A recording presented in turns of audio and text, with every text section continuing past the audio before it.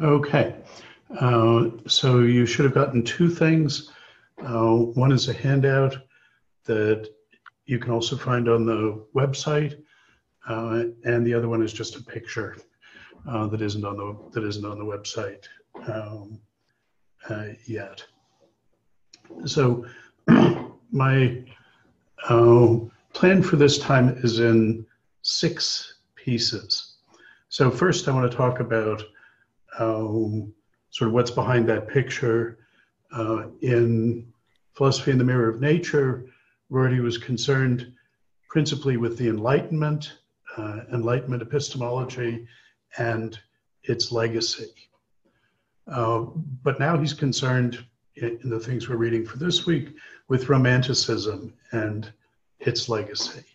So I want to talk about his views there. Second, his occasion for this piece on 19th century idealism and 20th century textualism, the two versions of Romanticism that he's discussing there as he understands them, is this outrageous claim of Derrida's that there is nothing outside the text. All there is text. That's the quintessential doctrine of what he's calling 20th century textualism. So I want to say something about that, what's behind it, and what's wrong with it. Third, I want to talk about the notion of vocabulary dependence that is at the center of the philosophical lessons that Rorty wants to learn from his discussion of Romanticism.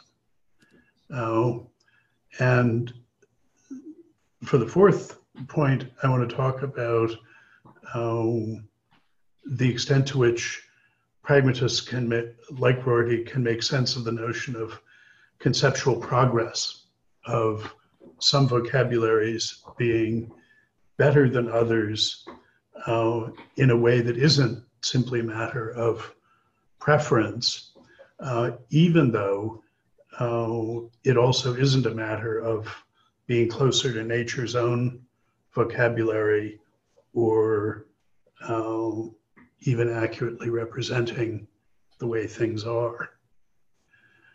And then for the last two, thinking this is for after the break, I want to unpack an argument that I see implicit in this discussion of Rorty's.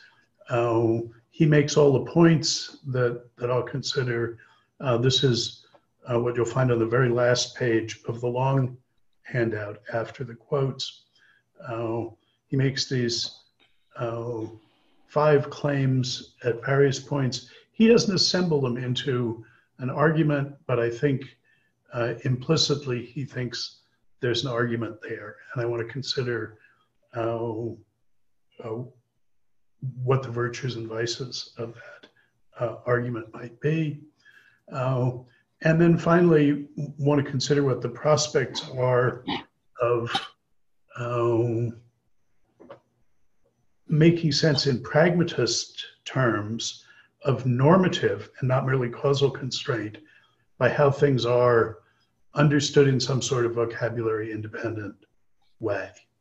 And this is just a gesture towards the sorts of issues that we'll worry about in the next couple of weeks, and that will eventually take us into the expressivist version of anti-representationalism. So we could start off looking at this picture. The overall view, Rorty wants to give us a very capacious notion of romanticism. He thinks there's 2 broad species of it, the idealist species and the pragmatist species. And textualism, he thinks, is another form of romanticism, and that Derrida being the principal textualist, but he's talking about all of the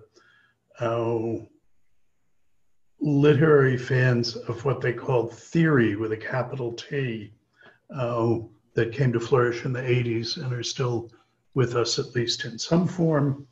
And he distinguishes between weak and strong textualists, and lines up the weak textualists with the idealists and the strong textualists with the pragmatists. This is the essays we read for this week correspond to Rorty's leaving the Princeton philosophy department and going to the Comp Lit department at Virginia. He won the MacArthur Young Genius Prize and was given, so got a lot of money and bought a big house in Charlottesville, but moved disciplines, moved from what was then the premier philosophy department in the world to a lit department to be a romantic, and aligned himself, at least for a while, with what he called the strong textualists. In this picture, the left-hand side, the idealists and the weak textualists, are the ones who haven't freed themselves yet from philosophy, from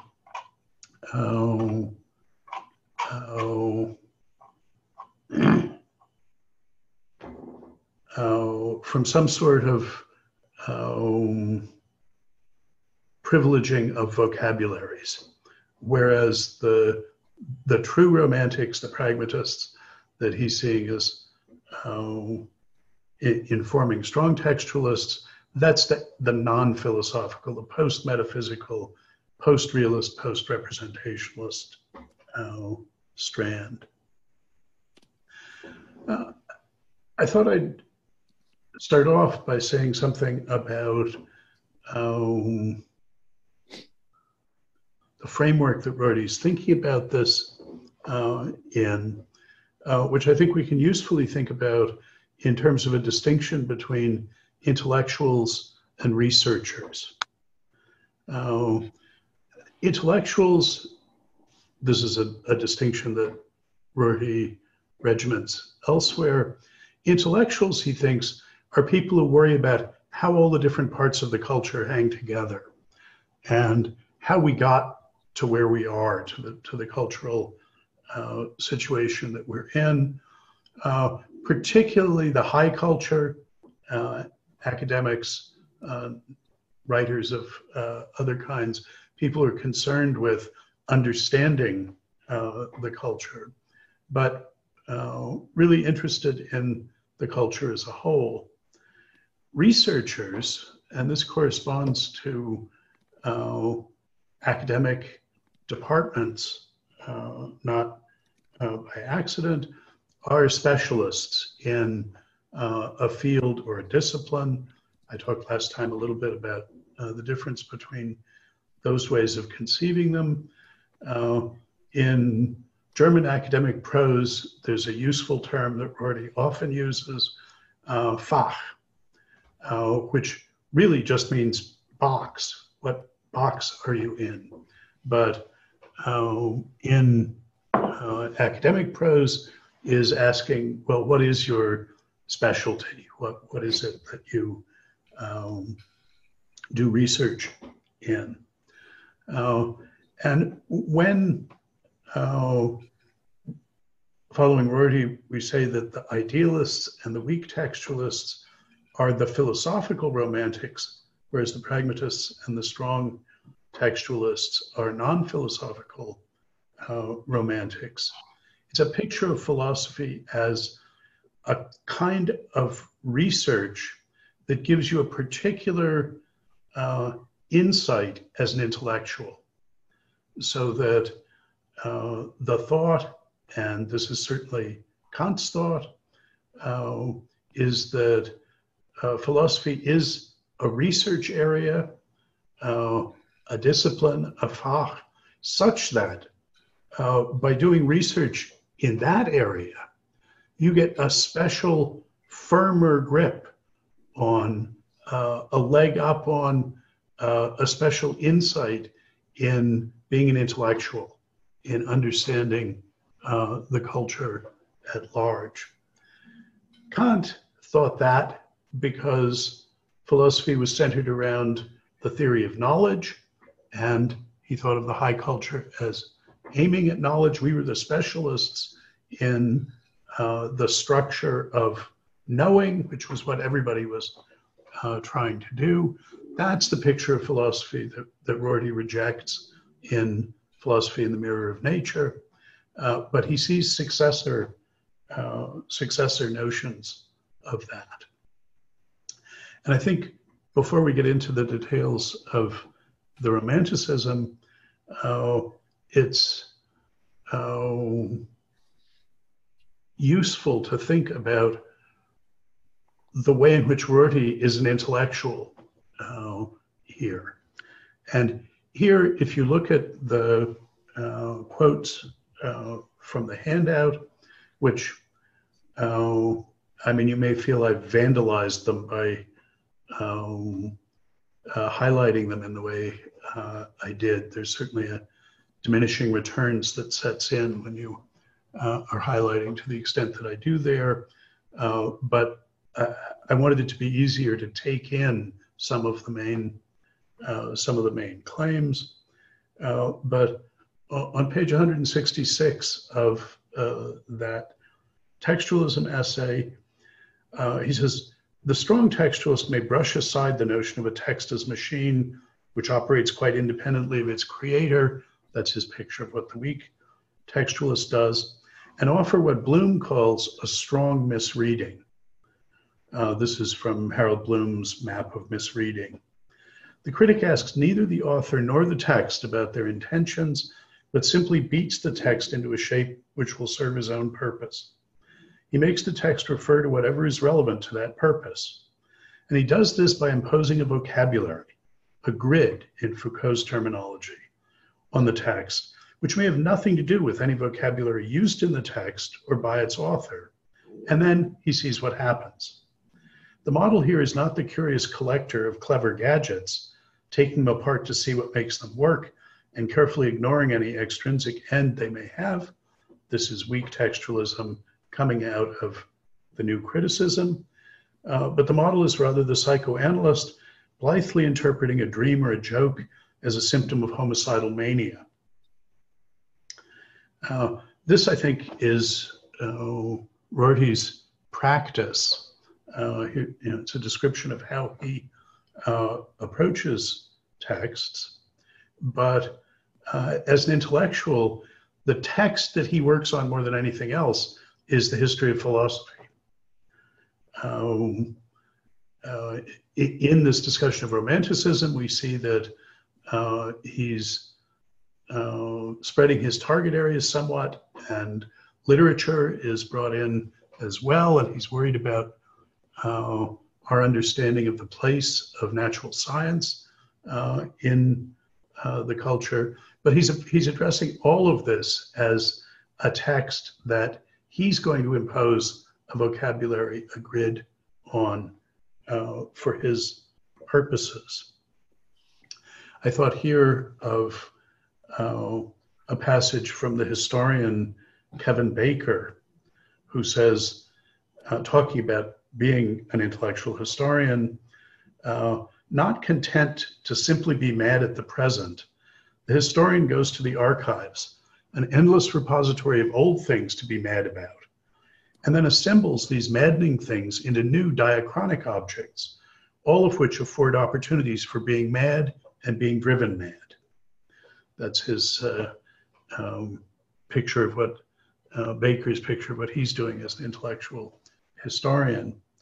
And I think Rorty is giving us examples of that. And before we get into the details, one of the my favorite compressed versions of Rorty doing this is in the second essay that you have quotes from. It's from 179 in the Solidarity and Objectivity essay. You can see this on your handout.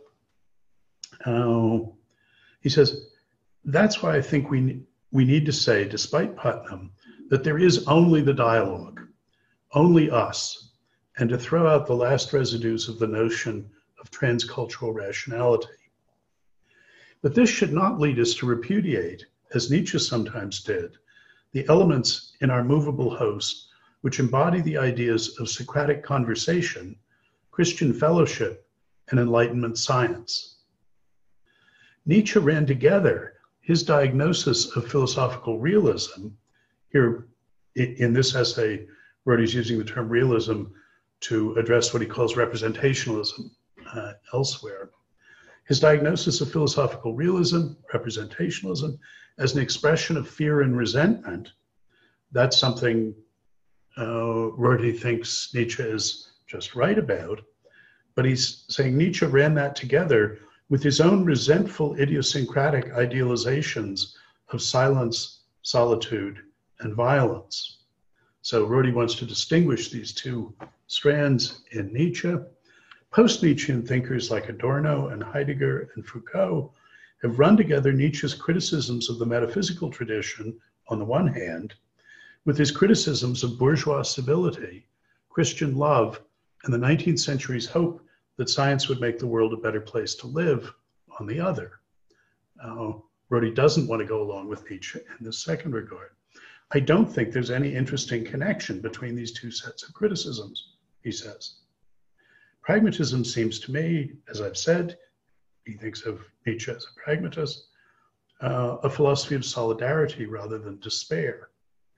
From this point of view, Socrates' turn away from the gods, Christianity's turn from an omnipotent creator to the man who suffered on the cross, and the Baconian turn from science as contemplation of eternal truth to science as an instrument of social progress can be seen as so many preparations for an act of social faith that's suggested by a Nietzschean view of truth. Now, here in one passage, Rorty has given us, I think, a deep and insightful way of dividing Nietzsche into an insightful philosopher on the one hand, whose basic thought is a pragmatist criticism of representationalist and realist metaphysics, wants to separate that from his criticism of Socrates, of Christianity, and of natural science. In the Enlightenment picture of them, well adapted toward the end of social solidarity that Rorty is preaching here.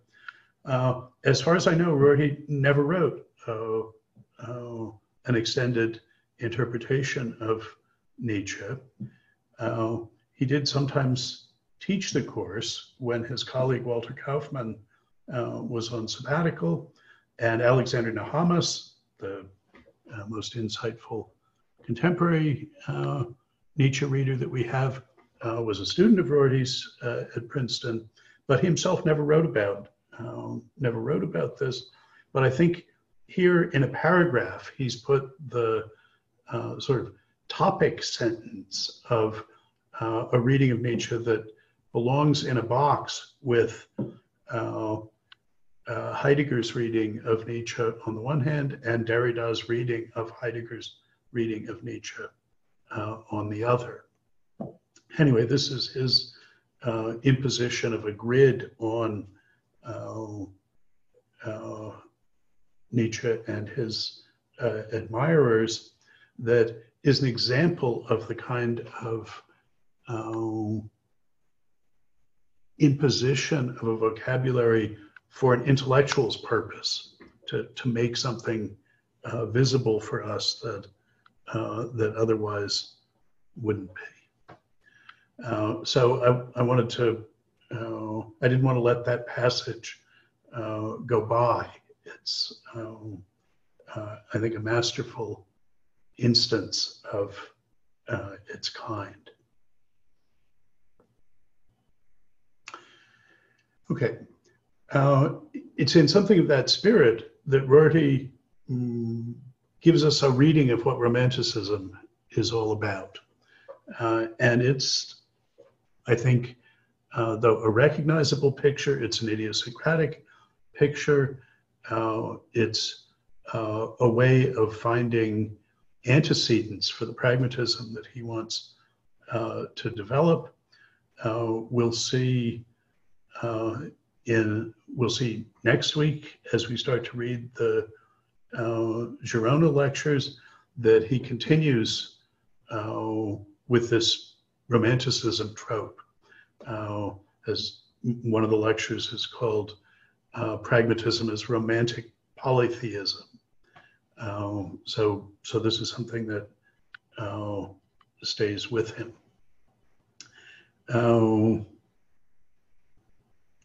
I think one epitome of how he's thinking about romanticism is this passage from 164 in the Textualism essay. Hegel left Kant's ideal of philosophy as science a shambles, but he did create a new literary genre, a genre which exhibited the relativity of significance to choice of vocabulary, the bewildering variety of vocabularies from which we can choose, and the intrinsic instability of each. That's a romantic achievement, and why he's thinking of romanticism as coming to full flower in Hegel. Now, I said this was idiosyncratic on his part. Normally, I think we think about Hegel's idealism as synthesizing Enlightenment rationalism and literary romanticism, and so sort of being Janus-faced. There is a passage like that.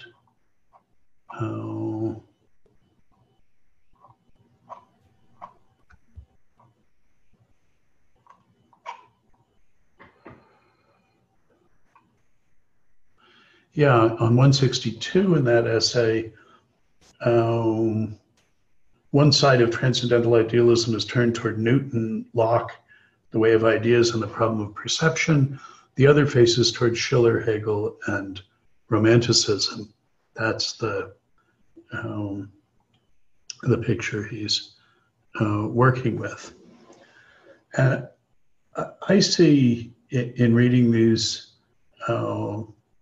two essays, the textualism essay and the solidarity and objectivity essay, which are from essentially the same time in the early 80s, a number of different claims that Rorty isn't really sorting out for us.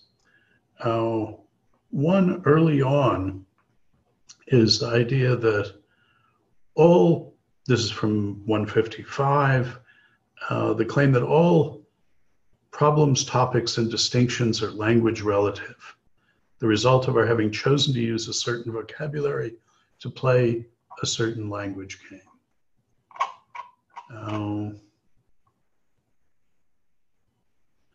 Second is, there's a passage from 168 in that first essay, that there's a whole class of ideas that presuppose a privileged vocabulary, the vocabulary which gets to the essence of the object, the one which expresses the properties which it has in itself, as opposed to those which can be read into it. And he's approving Nietzsche and James said that the notion of such a vocabulary was a myth, that even in science, not to mention philosophy, we just cast around for a vocabulary to let us get what we want. Now that last formula is typically a typical sort of offhand throwaway from Rorty, but the second idea is to criticize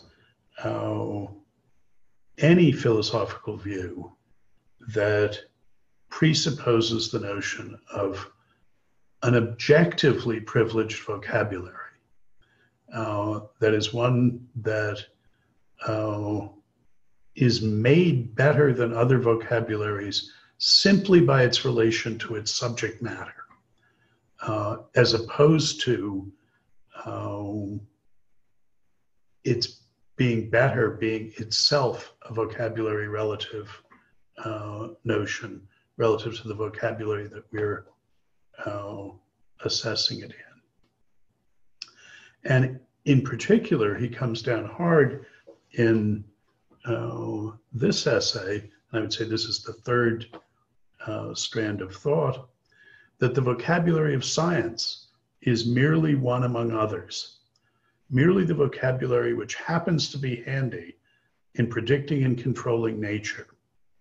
It is not, as physicalism would have us think, nature's own vocabulary. Or he says again, that's from 155. He says again, the current scientific vocabulary is one vocabulary among others, and there's no need to give it primacy nor to reduce other vocabularies to it. And he says on 162, Hegel began treating the vocabulary of Galilean science as simply one among dozens of others in which the idea chose to describe itself. So this third idea is, and what he likes about Romanticism and in particular the strong textualist version of it, is to put science in its place as merely another literary genre, another offering vocabularies that have some practical advantages, he says, happen to be handy in predicting and controlling nature. Well, that's their particular advantage. It's not that the languages of natural science, that it's just a coincidence that they're good at predicting and controlling nature. I think the view is, but that's one thing that you could see as an advantage of a vocabulary, and that purpose isn't itself privileged relative to other purposes that people might adopt. So this third claim is a sort of leveling out of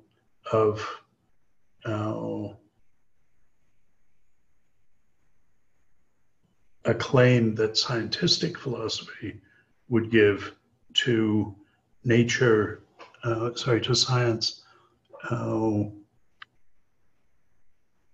having a distinctive kind of privilege. And then the fourth claim is the one he uses actually to define Romanticism. So this comes up both at the beginning of the essay and then here, and I'll cite the passage from 163. Romanticism is defined as the thesis that the one needful thing was to discover not which propositions are true, but which vocabulary we should use. So I see all this as downstream from the vocabulary, from that Quinean criticism of Carnap, and its Romanticism displacing the question, the representationalist question,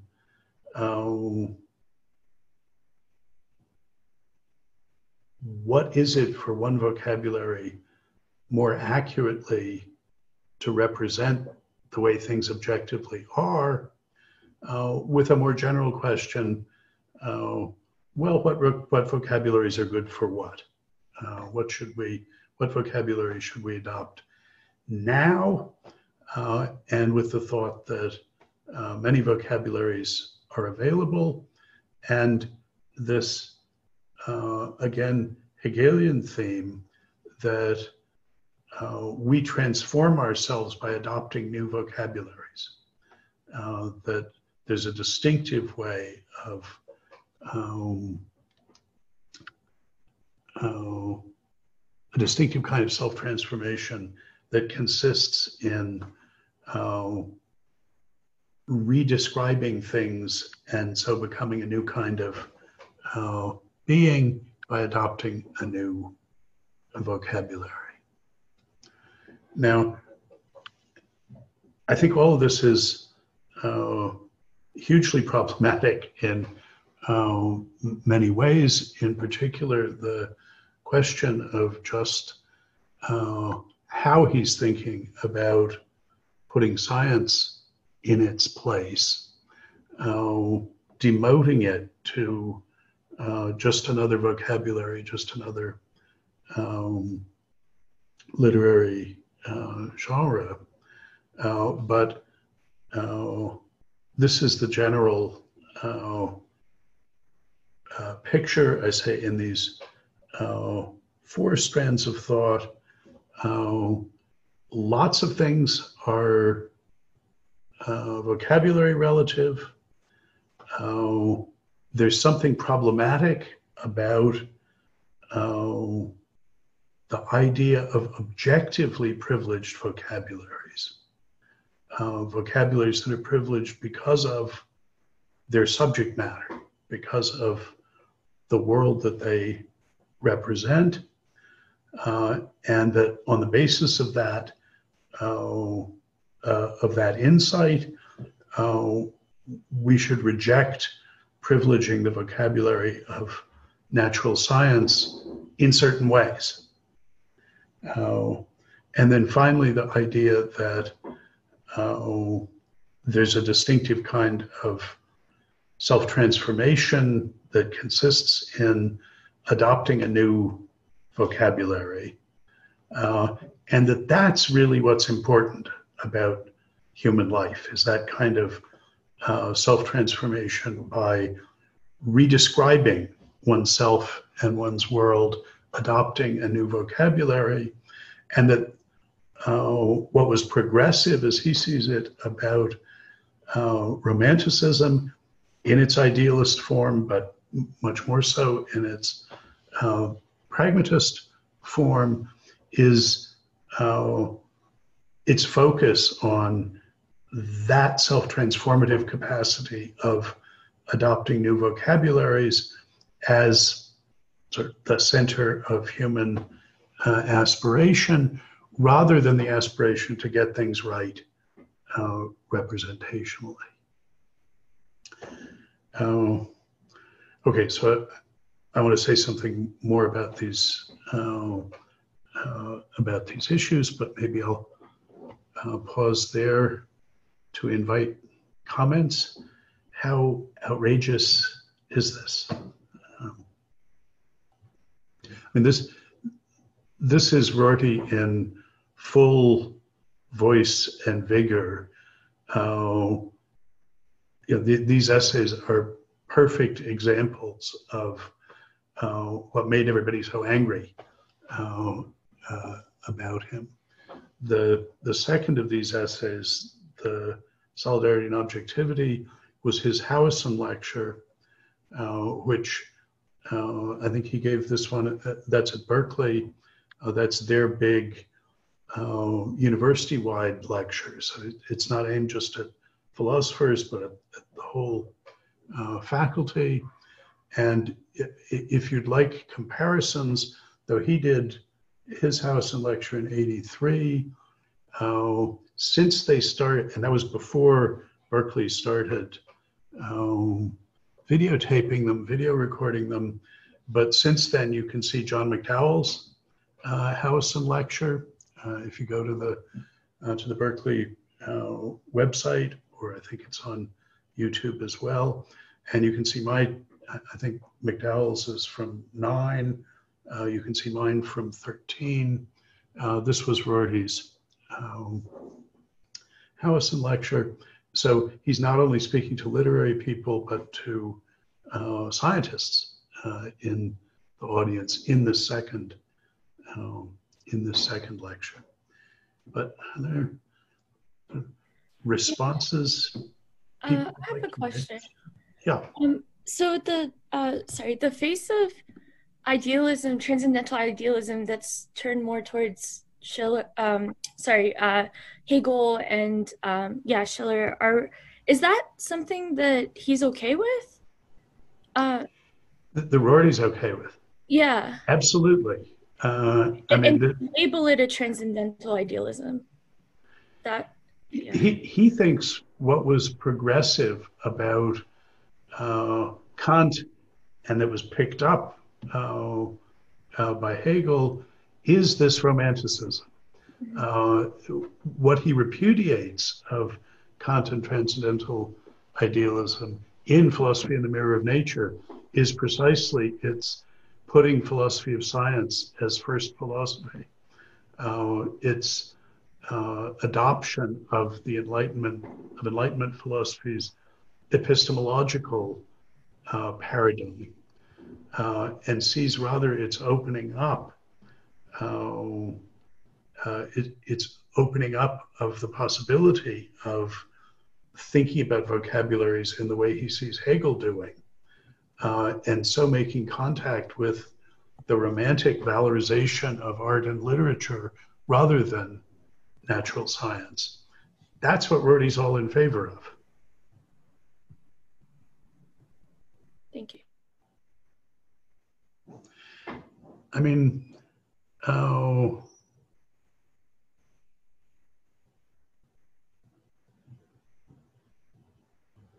it's, as far as the valorization of science is concerned, it's a little hard to tell exactly what sort of privilege he thinks science as a compartment of the high culture has that it shouldn't have, or is it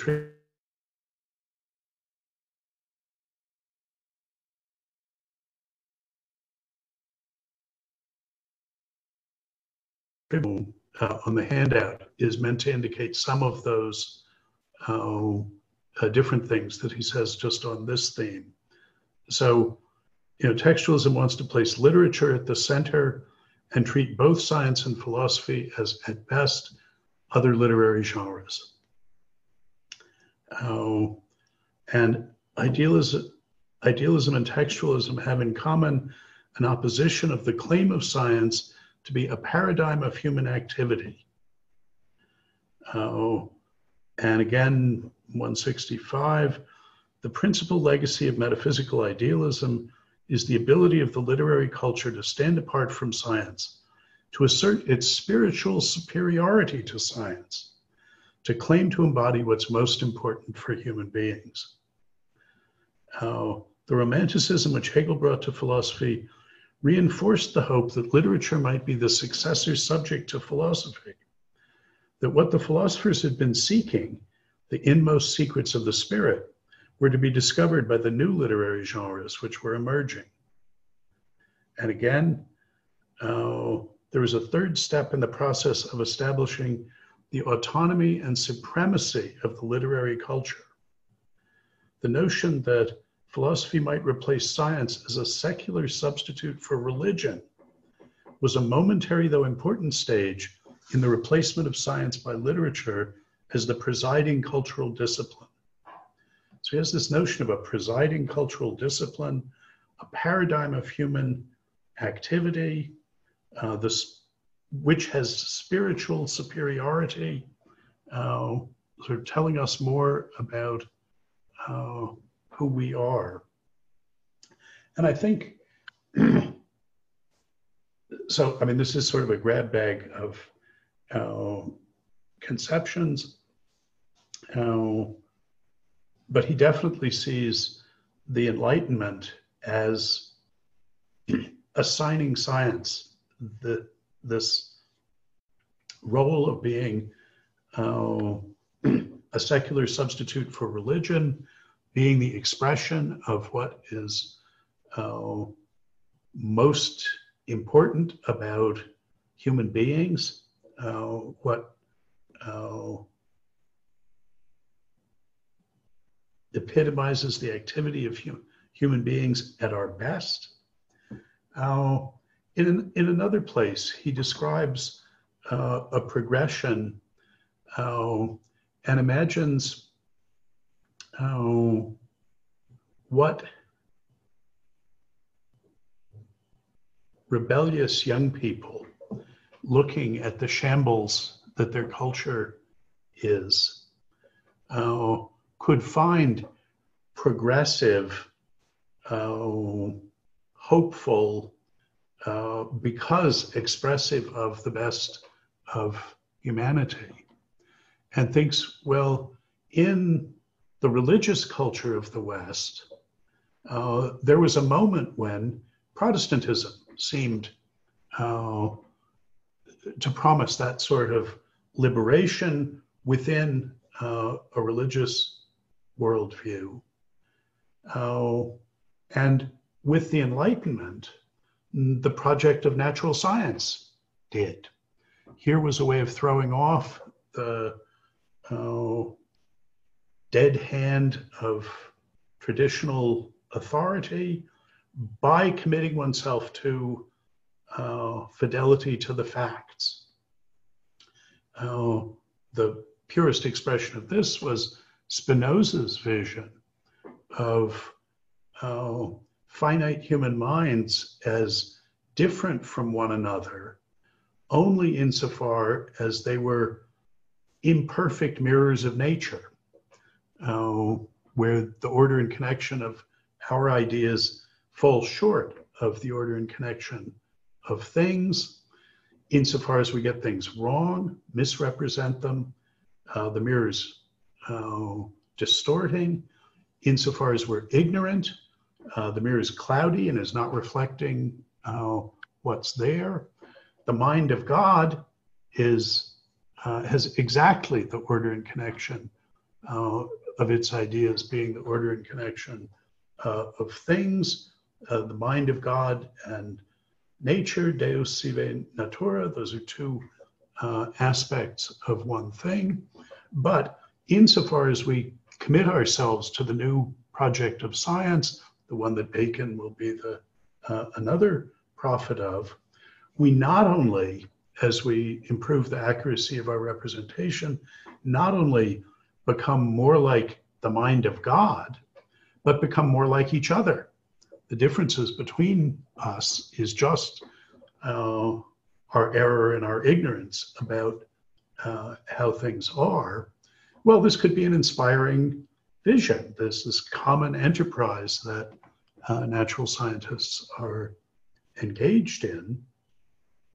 But Rorty thinks by the middle of the 19th century, anyway, the project of Romanticism had advanced far enough that science was displaced as the form of cultural activity that one could use to free oneself from what was wrong with the inherited culture. And that had been taken over by literature, by poetry, but particularly by the rise of the novel.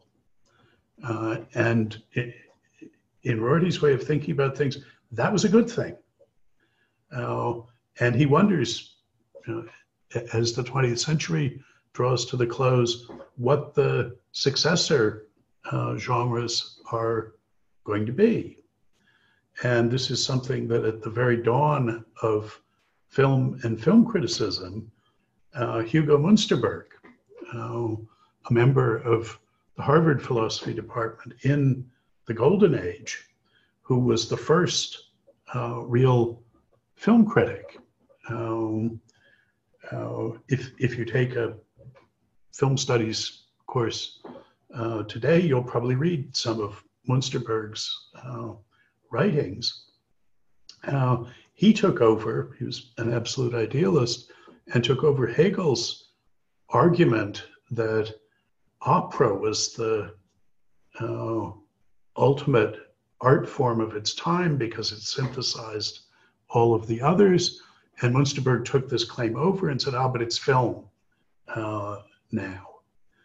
People make fun of him because he also argued that it was absolutely essential to film being the most perfect possible expression of the absolute, that it be black and white and that it be silent, that those were essential features of it.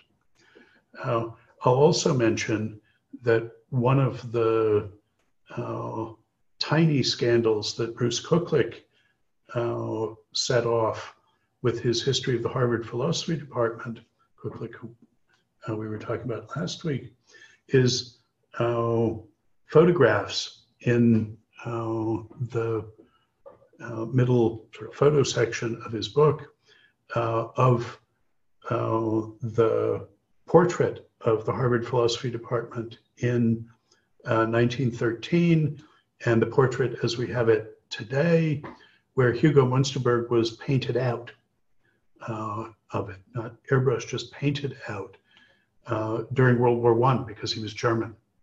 And the Harvard Philosophy Department pretended that he had never been there. At any rate, it's in the context of some such progression as that Rorty is thinking. There was a cultural function that natural science performed in the Enlightenment that it never lost completely, but that became displaced. And at the 19th century, in the wake of Romanticism, was when some kind of cultural role that had been exclusively a role of natural science came to be taken over by literature, by the novel. And he's thinking of textualism as a 20th century form of literary criticism that takes on board Hegel's lesson that the Galileo to Newton vocabulary of natural science should be seen as just one vocabulary in which we can think about the culture and ourselves.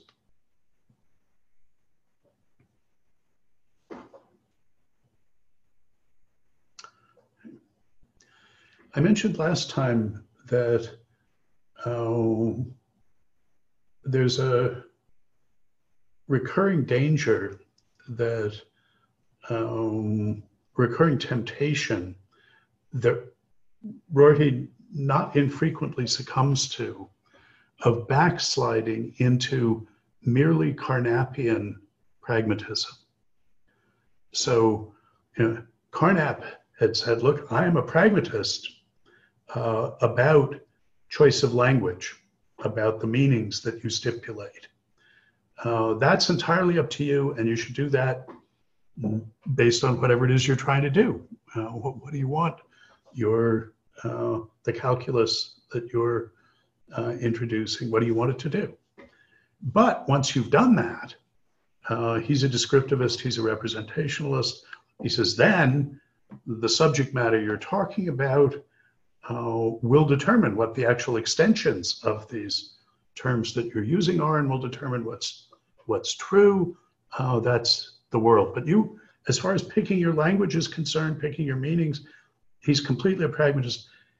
You have complete free choice, arbitrium brutum, about that. And that's not the kind of pragmatism that Rorty is championing. His move is to see that, in particular, Quine's criticisms of Carnap, from based on the idea that there aren't two separable phases of activity in natural language, one that institutes meanings, confers content on concepts, and the other of which then applies them to the world. All there is talking and making claims, and that has to be intelligible both as making the terms mean what they mean and as determining what's true. So that's the basis of introducing the vocabulary, so as not to distinguish between language and theory, meaning and belief. But then, if you do that, you shouldn't say, well, what vocabulary you adopt is completely up to us. That's making a distinction between what the subject matter or the world we're talking about is authoritative about, and what we, the users of the language, are authoritative about. That's the Kantian problematic of assigning responsibility for some features of our discursive practice to the way the world is, saying, oh, that's because of the way the world is, while assigning other features to us. Transcendental idealism says, well, a surprising features of our discursive practice should be understood to be something we're responsible for. The very fact that we see nature as law-governed is not something the way the world is responsible for. It's something the way our cognitive faculties is responsible for. But this vocabulary is supposed to undercut that Kantian problematic that, distilled down to its purest form, leads to the two-stage Carnapian distinction that Quine attacked, and makes room for Carnapian pragmatism. Now, Rorty backslides into a merely Carnapian pragmatism when he talks as though what the Romantics discovered is that we're completely free to adopt one vocabulary rather than another, that it's entirely up to us, and therefore that we can remake ourselves by adopting vocabularies to redescribe the world and ourselves in arbitrary ways. He doesn't need to backslide in that way in order to make what I take to be the most important point he's after here, that if we think of one vocabulary as privileged relative to another, so this notion of a privileged vocabulary, his successor conception to the notion of privileged representations from philosophy in the mirror of nature, then we have to ask, does it make sense to say, once we've gotten past the Kantian problematic of assigning probability to us, responsibility to us or to the world for various features of our talk, does it make sense to think about some vocabularies as objectively privileged? Now, he says in 168, the strong textualist is trying to live without metaphysical comfort. He recognizes what Nietzsche and James recognized, that the idea of method presupposes that of a privileged vocabulary, the vocabulary which gets to the essence of the object, the one which expresses the properties which it has in itself, as opposed to those we read into it.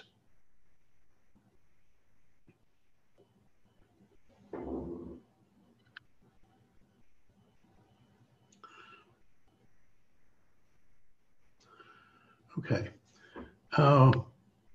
I'd like to say something now about this strong textualist claim that's really the excuse, the occasion for Rorty's discussion of this. This is Derrida's Il n'y a pas de hors texte. There is nothing outside the text. This is a terrible idea, and Rorty agrees. He classifies that formulation as weak textualism. And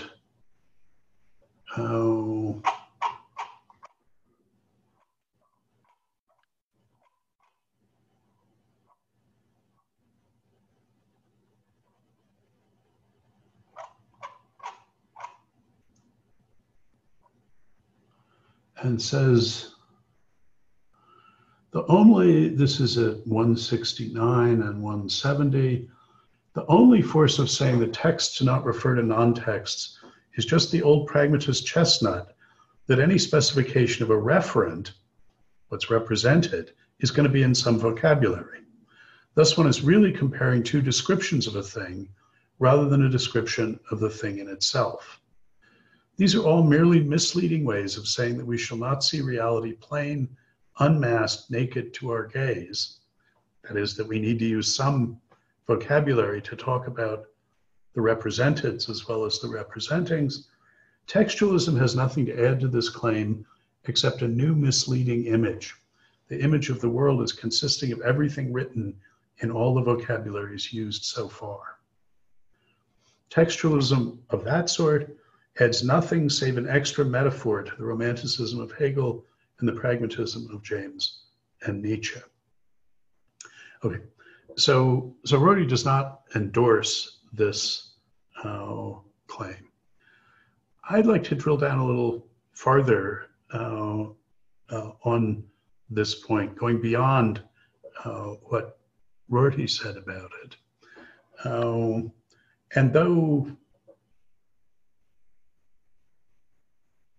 we're not going to worry about this immediate point for a while, a couple weeks in the course, if you're not tempted at all by this claim of Derrida, that it's sort of text all the way down, that there's nothing outside the text, remember that the central claim that's bearing the weight in McDowell's Mind and World is the claim that the conceptual has no outer boundary, that what we're thinking about and knowing about is in fully conceptual form every bit as much as our thinking about it is. If and insofar as this Derridian point is wrong, one shouldn't say that there's nothing outside the text. One's going to need to understand that in a way that either encompasses McDowell's basic thought in Mind and World, or is distinguished from it in some crucial way.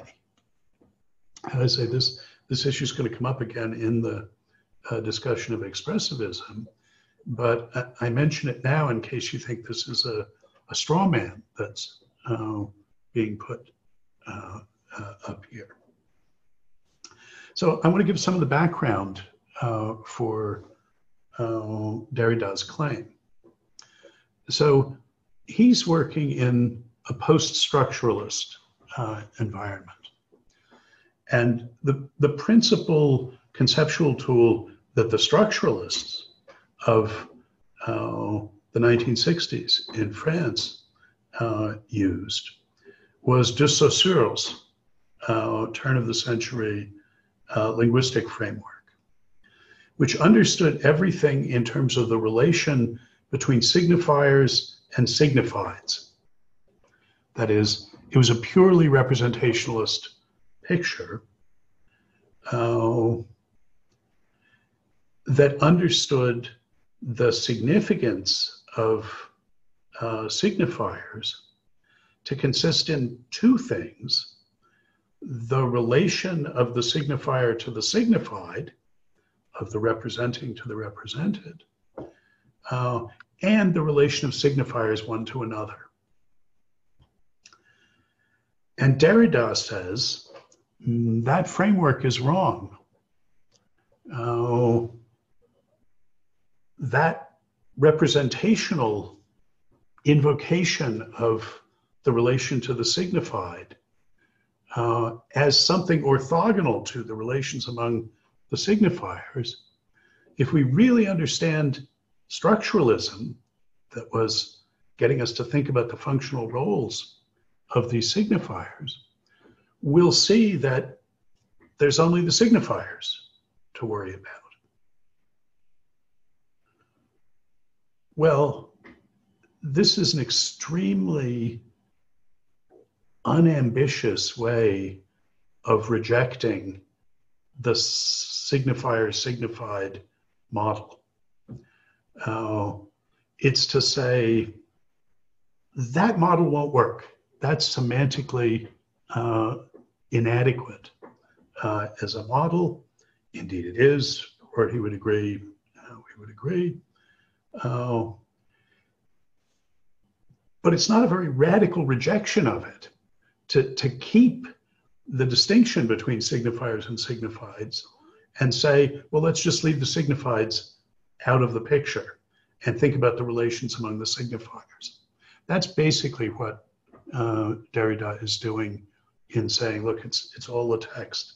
Each bit of the text, instead of referring to some thing in a non-textual world, refers to other bits of text that it's interpreting and that interpret it.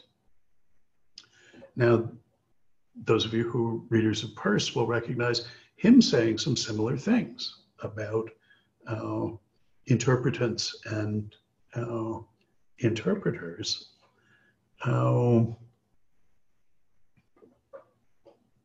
And Peirce's principal admirer in the next generation, Charles Morris, used this notion of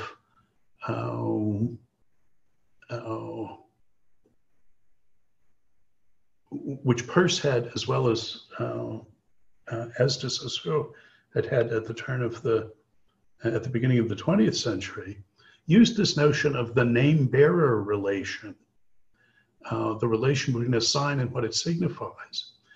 Morris used this as the basis of what he called semiotics, which is still, I wouldn't say a very healthy tradition, but there's still people working in it, particularly on the literary side and in cultural anthropology. From the point of view of contemporary philosophy of language, this is incredibly primitive. It's pre-Kantian, it's pre-Fregean, and it's pre-Wittgensteinian. This is not just representationalism. This is nominalistic representationalism. That is representationalism that takes the relation between a name and its bearer as the paradigm of a representational relation and assimilates all the semantic relations between things and what they represent in a representationalist picture to that Fido picture.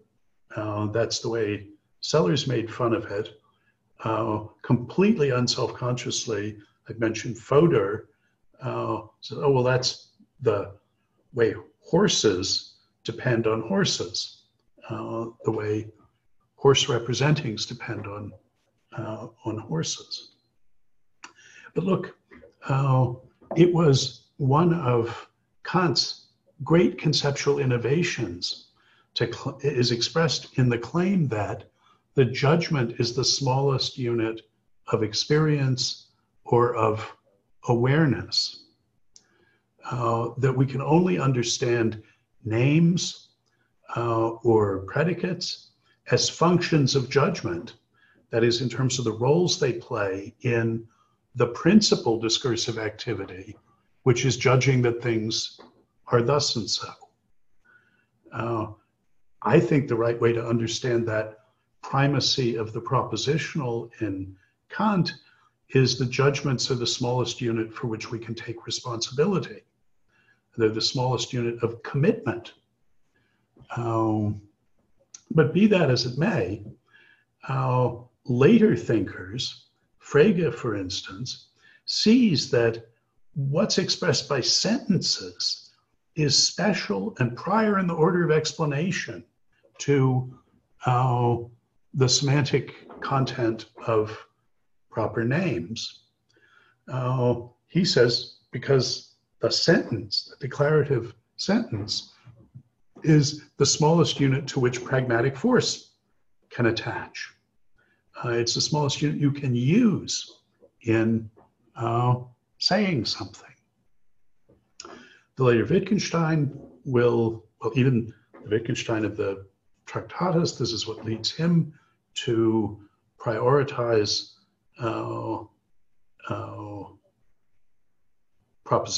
propositional signs and see a world of facts, not of things.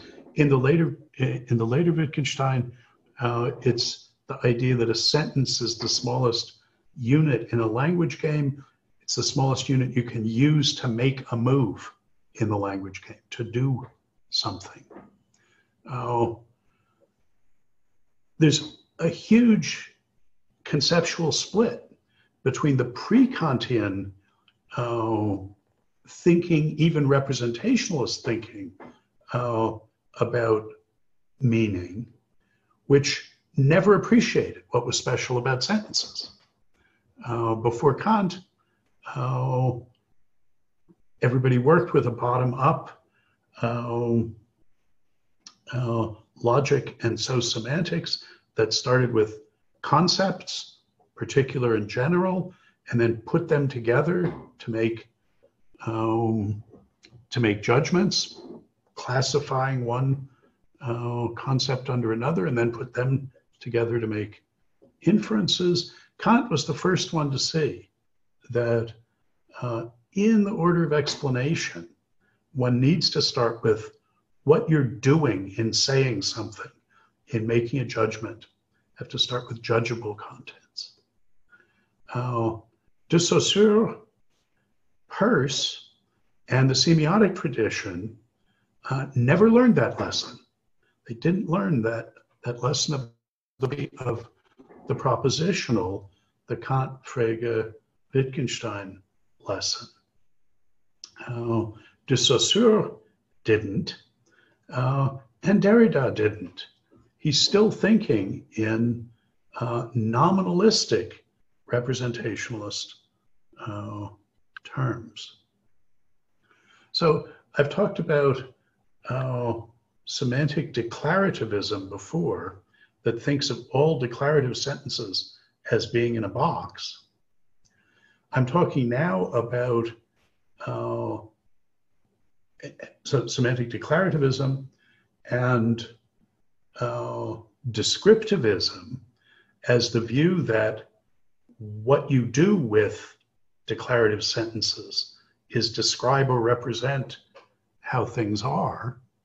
So declarativist descriptivism that uses a descriptive or representational model for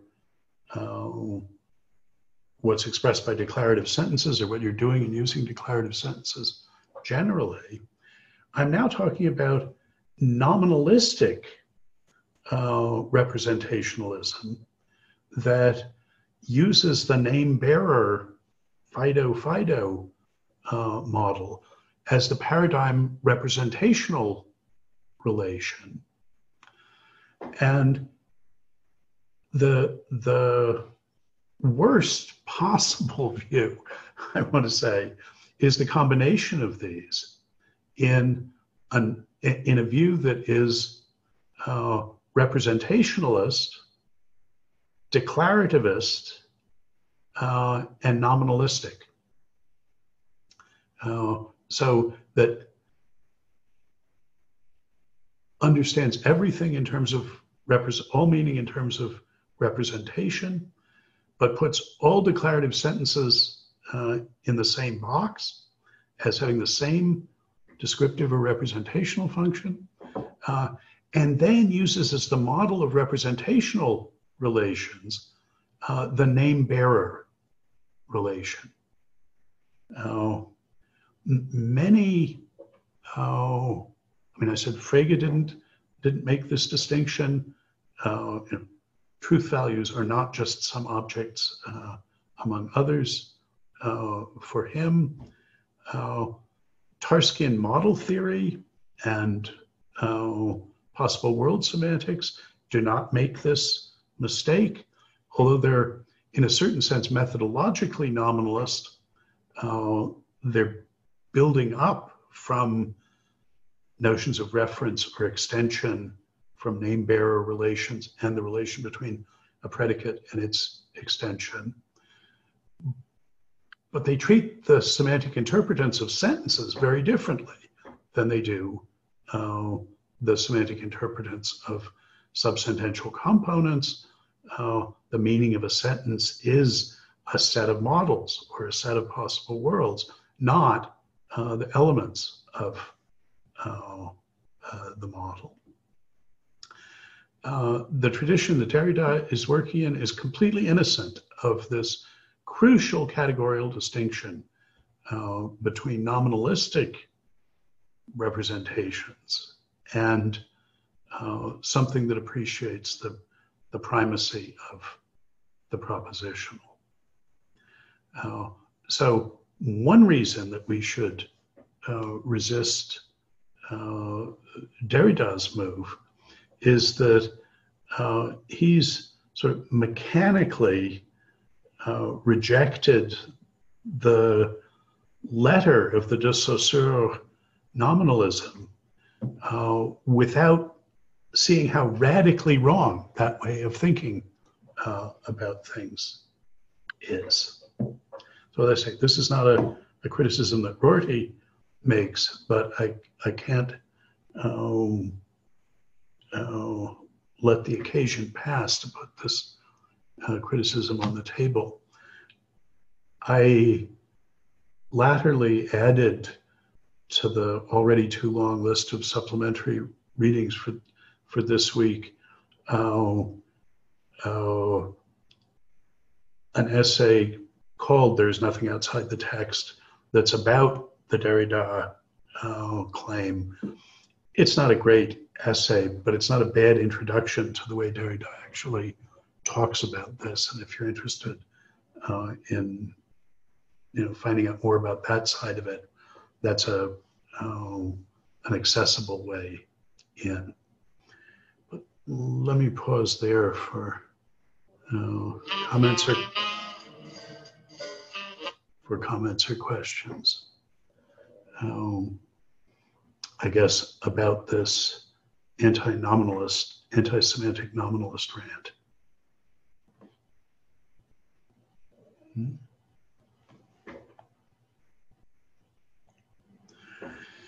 Well, there's more of a connection than you might think between this and the issue of vocabulary relativity and the notion of objectivity, the objectivity of the second essay, the solidarity and objectivity, but the representational realism of the first. There's more of a connection between this complaint about nominalism and the challenge to various notions of objectivity in terms of vocabulary relativity than you would think.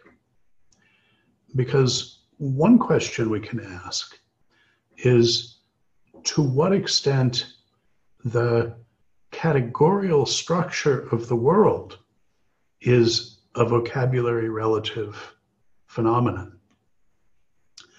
And the best way into that topic that I know is to ask how we're to address a debate between two ways of thinking about the objective world that we are talking about. Is it, as Wittgenstein claims in the Tractatus, to be understood as a world of facts? Or is it to be understood as the reistic tradition, I'm thinking Kotarbinsky's term here, him as a paradigm, or is it to be thought of as a world of objects, of things? Rorty thinks that if you say it's a world of objects, you've conceded his pragmatist anti-representationalist point, because it's clear to him that the notion of fact is vocabulary relative. It's not an accidental feature, but an essential feature of facts that you can state them. As Frege says, a fact is a claim that is true.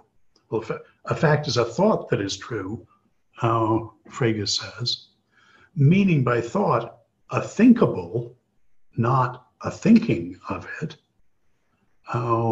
But for Frege, facts and true claimables, facts are not what make claimables true, they're what make claimings true. And Rorty can observe that with every, at least descriptive vocabulary, there comes a range of facts. The physical facts are the facts statable in the vocabulary of physics. The culinary facts are the facts statable in the language of cooking. The nautical facts are the facts statable in the language of sailing, in maritime language. Theological facts are statable in theological vocabulary, and so on. So if you take it that the world is everything that is the case, the world that we're talking about is a world of facts, Rorty's going to ask, well, what vocabulary are those facts stated in or statable in? And at this point, it looks as though you've got two alternatives. To say, on the one hand, there's something like nature's own vocabulary, which maybe is the vocabulary of fundamental physics, or to say that notion of nature's own vocabulary, of a vocabulary that is uniquely privileged relative to other vocabularies in that it cuts nature at the joints. It lets us state the facts that make up the world.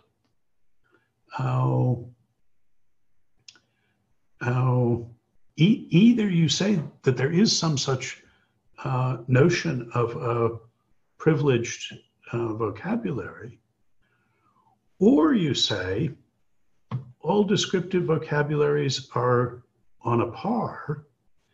That's what the Rortyian pragmatist says, ontologically on a par.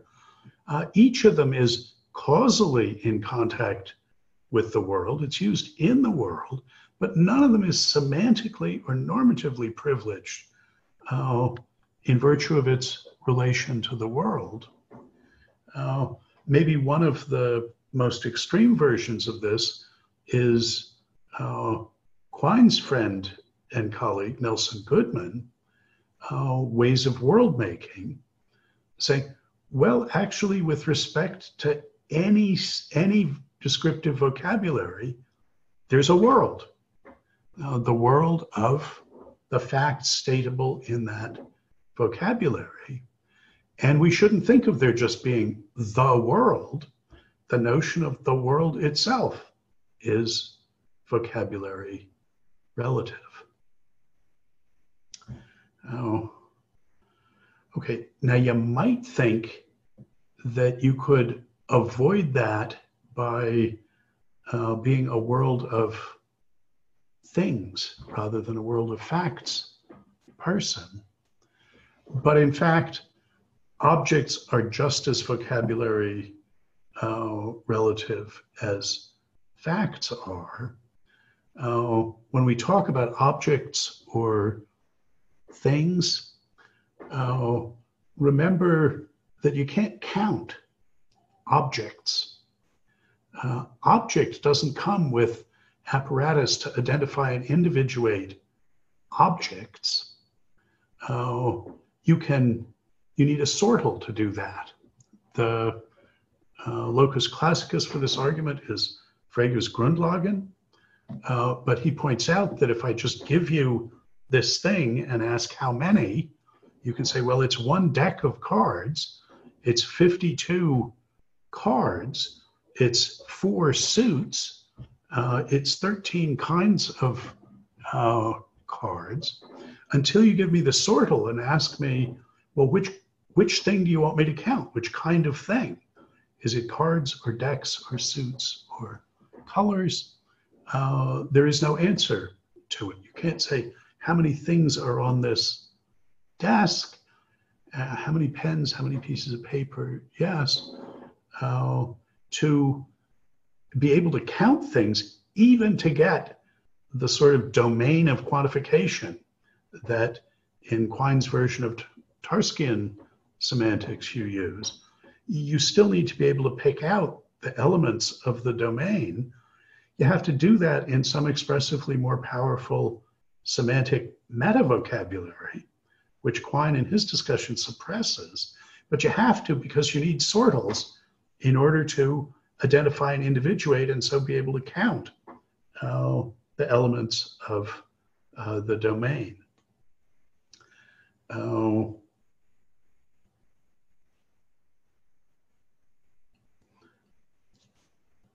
For those of you who haven't read John Etchemendy's book, The Concept of Logical Consequence, what I'm going to say isn't going to make any difference, but he there strenuously objects to running together the notion of mathematical Tarskian models and the notion of possible worlds.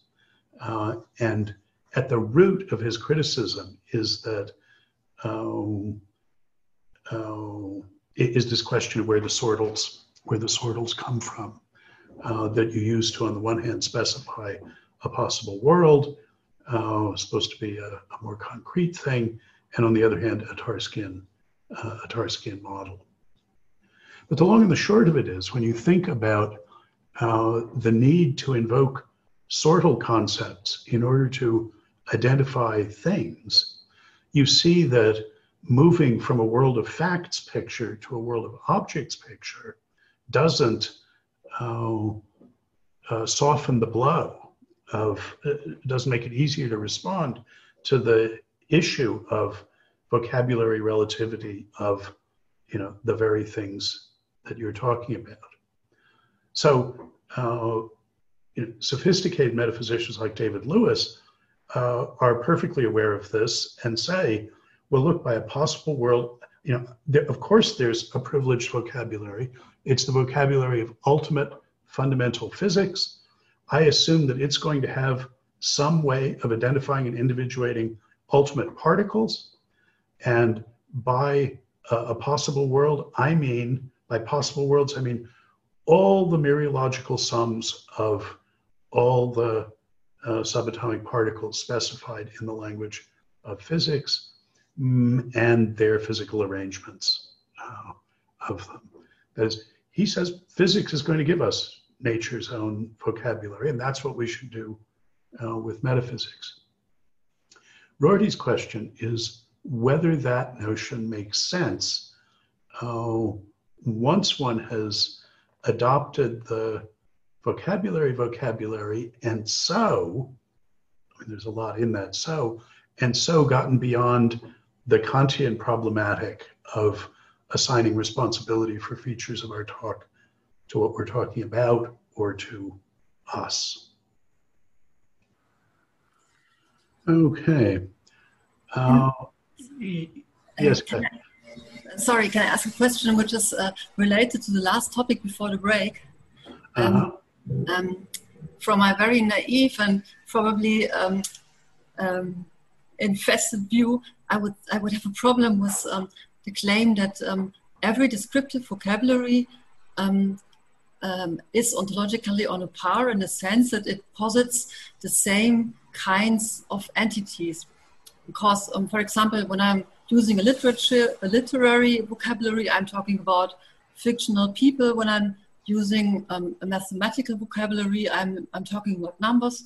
When I'm using a scientific vocabulary, I'm using about forces, for example. And these would have different, at least different Eigenschaften. Kinds of things that, yeah, sure. that you're postulating. Yeah. Goodman is happy to say, yeah, and each one of them is a world. And they're just very different kinds of worlds. I mean, I want to introduce some conceptual machinery to think about just this topic. Just for fun, I passed around the first half of a meme. I don't know whether you got this, that I saw of somebody taking Rorty's attitude towards analytic philosophy, and let me now send you the second half of this thing. I didn't do this, and so I don't answer for the labeling there, but I thought having both of those, this is sort of a serious question as to how you think, what you think Rorty's attitude actually is here. Anyway, that's just a little bit of amusement. If we're thinking about, so the last thing I was talking about was possibly the most radical sort of vocabulary dependence that one could think about if one thought that the very categorical structure of the objective world was vocabulary relative. That is, the question of whether it consisted of facts rather than things. This is something that Kant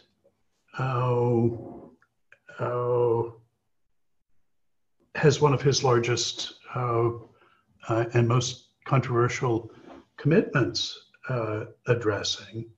That is, we can think of the world as categorically having objects with their properties and the relations they stand in, the facts that the objects have those properties and stand in those relations. And we can think about the laws that relate those facts and individuate the properties. If we're, for instance, Armstrongian, then what makes something a property that it is the laws that articulate it. And Kant's saying, but at least those laws, they're not a feature of the world we're talking about. They're something like a projection of our cognitive capacities. That's pushing a kind of vocabulary relativity all the way down to the most basic categories that we think of the world as coming in. And we can ask, anytime there's an issue of independence, one should ask just what kind of dependence is being asserted. There are many ways in which one thing might be dependent upon another. And we can ask in particular whether the relation between vocabularies and what, if anything, the vocabularies are about, the kind of vocabulary dependence that's at issue between objectivists, realists, or representationalists on the one hand, and Rorty and pragmatists on the other, is that a dependence in the order of being or in the order of understanding? Now, we shouldn't take for granted that we know what that traditional distinction comes to. But when Derrida says there is nothing outside the text, il n'y a pas, that seems like an existential claim, a claim about what there is in the order of being, not just a claim about something in the order of understanding. As I say, let's just use that distinction as a stand-in for a moment. Well, how can we distinguish those? Well, ask the counterfactual question. Does it follow from the claim Derrida makes? Does he take it to follow? Does he take it that he's committed by that claim to the counterfactual? That if there were no text, or there had been no text, then there would be nothing, or would have been nothing. Is that the sense of there being nothing else, nothing or text? Because at least that counterfactual seems straightforwardly false. After all, before there were humans, there wasn't any language, there wasn't any text. And it's not as though the antecedent of that subjunctive, if there had been no text, is inconceivable. I mean, we can think about the time before there were humans. Think about that great triumph of the human intellect that is the inferences we can make about what happened in some detail in the first 3 minutes of the universe. There's a danger here of a mistake that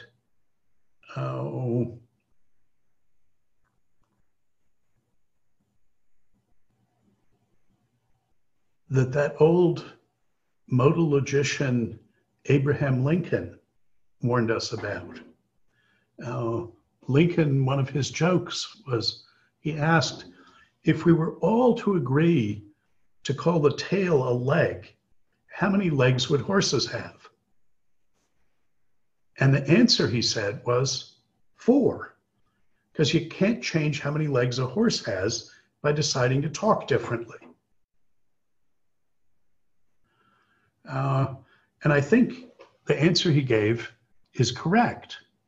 That is, when you specify subjunctive or counterfactual circumstances, you do it in the language you use. Thinking about counterfactuals in which you use different languages, apply different vocabularies, still have to be done in some use language.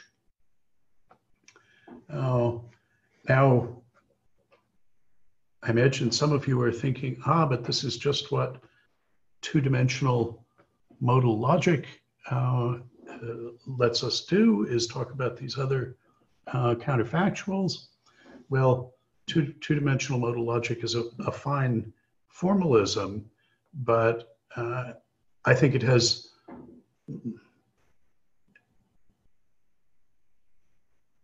fatal conceptual flaws when used in the philosophy of mind in the way that Jackson and Chalmers want to do. I'm just going to put that to one side. Rorty injudiciously commits himself, not in these writings, but I discussed this in the Rorty on vocabularies things that were on the reading for this week, to arguing that before there were vocabularies, there were no sentences, and therefore no sentences that were true, and therefore no facts. So there weren't any facts before there was language, and endorses in this way an equally injudicious claim that Heidegger makes in Being and Time, that before Newton there was no such thing as gravity. And this is mistaking thinkings for thinkables, and running those together, facts are true thinkables, and there were facts before there were any thinkings of those thinkables. But let me drill down a little more on this point. We ought to distinguish between reference dependence and sense dependence, using Frege's sense reference distinction. So here's an example. Suppose I define a response-dependent property. That is, a response-dependent property is one that something has that's defined in terms of dispositions of something else to respond in a certain way to it. So you might say that being funny is a response-dependent property, in that to be funny just is to be the sort of thing that makes people laugh, such that someone, well, at least someone with a sense of humor, is disposed to laugh at. That's what being funny is. Or imagine that I define a made-up property, call it beautiful star. The star is because I'm not claiming this is what beautiful means. And say that something is beautiful just in case a human observer would derive pleasure from looking at it, just in case it's disposed to produce pleasure in human observers. And now ask, were sunsets beautiful before there were people? And the answer is, well, sure they were. Because if there had been a human observer there, she would have derived pleasure from the sunset. The response-dependent property is subjunctively defined, and even in the case where there were no observers, it's still true that if there were an observer there, they would derive pleasure from it. This is, maybe you can see an application of the Abraham Lincoln point. Even though the property is defined by reference to observers, it doesn't follow that something can't have the property if the observers aren't there. Something can be beautiful in the absence of any observer, because if an observer were there, they would respond in this way. Response-dependent properties are sense-dependent on the response, in that you can't understand what a beautiful star, what beauty star is, unless you understand what human pleasure is. You can't understand what funny means unless you understand laughing. But it doesn't mean that something can't be funny that nobody laughed at, or that something can't be beautiful star if there's no observer there, because it's defined in terms of what would happen if.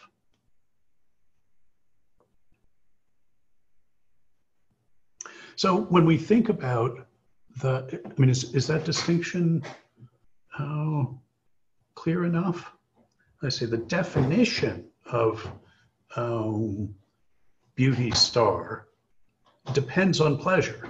You can't understand what beauty star is unless you understand what pleasure is. You can't understand funny unless you understand laughing. But it doesn't mean that something can't have the one property, can't be beautiful, if there isn't some pleasure produced by it. Well, now,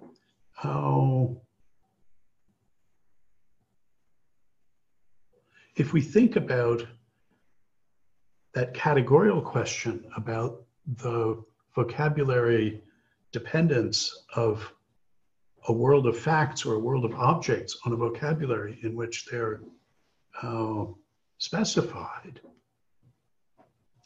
it's clear that you can't understand the notion of a fact on the side of the world without understanding the notion of a declarative sentence on the side of the vocabulary. And you can't understand the concept of an object without understanding the concept of a singular term and indeed a sortal. You can't understand the concept or the meaning of the term property or relation without understanding what you're doing in predicating, in using verbs. You can't understand the concept of a law without understanding modally qualified quantified conditionals. All A's are necessarily B's. There's a sense dependence relation between the concepts that we use to articulate the categorical structure of the world and concepts that we use to describe various features of vocabularies in use. These grammatical categories of sentences, of conditionals, of modal operators, of singular terms and predicates. To assert that sense dependence of those categorical features on grammatical, pragmatic, semantic features of our discursive practices, of our vocabularies in use, is not to assert a reference dependence. It's not to say that if no one had ever spoken a language, if there had never been language using creatures, and so had never been any declarative sentences, any modal operators, any conditionals, any singular terms, that there wouldn't have been facts and objects and laws relating them. The sense dependence claim does not entail the reference dependence claim, any more than the sense dependence of Beauty's star on pleasure in an observer means that you can't have something with the property of being beautiful star unless there's an observer feeling pleasure. Sense dependence claims don't, in general, entail the corresponding reference dependence claims. Is that? Okay. So when somebody's making a vocabulary dependence claim, for instance, when Kant is telling us that the lawfulness of the relation between two properties is dependent on features of our cognitive faculties, it makes a huge difference whether we understand him as making a reference dependence claim or a sense dependence claim. If he's saying, you can't understand what you're saying when you say that all A's are necessarily B's, without understanding what you're doing when you make a certain kind of inference, without understanding what it is for you to follow a certain rule of inferring the presence of B from the presence of A, without thinking about that cognitive activity of yours, what you're doing when you're doing that, you can't understand the lawfulness that you're taking the world to have. If that's a claim about understanding, about the sense dependence, it doesn't entail a reference dependence claim. So when we think about this fundamental discovery of Kant's, that besides concepts whose defining expressive function it is to describe and explain empirical goings-on, ordinary empirical descriptive vocabulary, In addition to that, there are categorical concepts whose defining expressive role it is to make explicit features of the framework that makes describing and explaining possible. I shall call them categories, he says. Categorical things. When he says that, that underwrites sense dependence claims about what's required to understand saying that the world is a world of facts. The world has objects in it. The objects are related to one another. They stand in lawful relations. You can't understand that, Kant is saying, without thinking about what you're doing in making inferences, in referring, in predicating, in claiming, in judging. But it doesn't follow that if nobody had ever been able to do any of those things, that there wouldn't have been lawful relations among facts and properties. That kind of idealism, reference dependence idealism, that's way different from sense dependence, which is what was special about transcendental idealism. So when we try and think through with Rorty, what are the consequences of taking on board Quine's undercutting of Carnap's language theory distinction and adopt the vocabulary and just talk about vocabularies in use and now ask, well, what should we say about the vocabulary dependence of various features of our world? It makes a big difference whether we're asking about the sense dependence of those features or the reference dependence of them. Derrida is not making this distinction, and Rorty is not explicitly making this distinction. And there's a danger that claims that are plausible, if they're sense dependence claims, will be justified as sense dependence claims, but then we'll draw the consequences from them that are appropriate if they were reference dependence claims.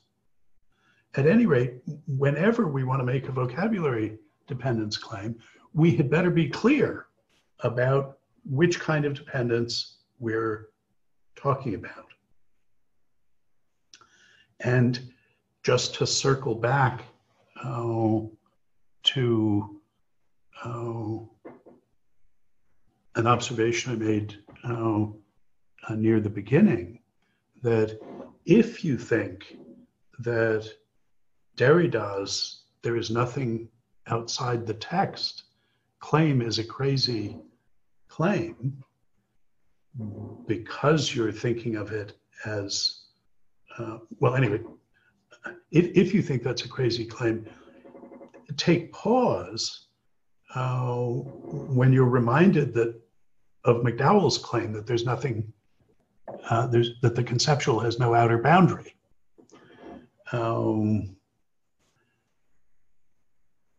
We're now in a position to say, well, what would make you dig your heels in about the Derridian textualist claim, putting aside the criticisms of it as nominalists that I was making before, is that you're thinking of it as a reference dependence claim. And that's just crazy. There's stuff that isn't text, of course there is, and there would be that stuff even if there weren't texts, and there didn't used to be texts and there still was stuff. That's a crazy idealist claim. McDowell's claim, I'll tell you for free, it's a sense dependence claim. Again, he doesn't put it that way, but it's a claim of the order of my claim that to understand what you're saying when you say that the world is lawful, you have to understand what you're doing when you make subjunctively robust inferences. To understand what you're saying when you say there are objects, you have to understand what you're doing when you're referring, predicating, and to say that something is a fact, to understand what you're saying, you have to understand what you're doing when you're judging. And this was Kant's insight that then gets radicalized by Hegel. So I'm suggesting that this conceptual distinction between sense dependence and reference dependence, which we can, I think, make very clearly in the case of things like response-dependent properties. We can see how these could come apart. Sense dependence, it's talking about a dependence between understanding one vocabulary and understanding another vocabulary. Reference dependence is talking about whether what you say in the one vocabulary can be true without something corresponding in the other vocabulary being true. A very different kind of claim. So this is a fairly straightforward distinction, but it obviously makes all the difference when we try and think through rigorously what the consequences are of following Rorty in adopting the vocabulary, this post-Quinean vocabulary. The first thing we should be careful of is to keep separate sets of books on sense dependence claims and reference dependence claims. Let me pause there for comments or thoughts or questions.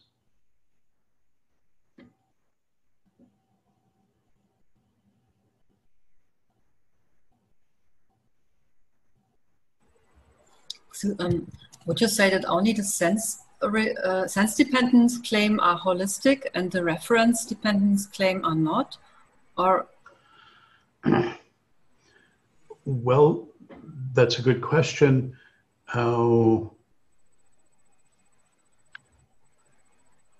The way I explicated sense dependence, or at least one of the ways I did, is to say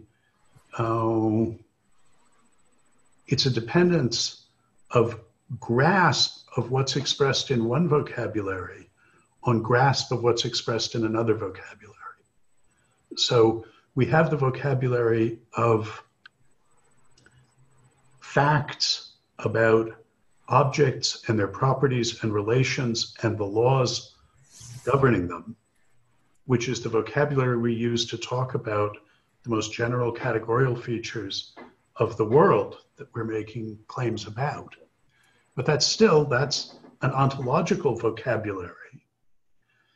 And then there's claims made in a vocabulary that includes expressions like claiming and asserting, referring, predicating, inferring.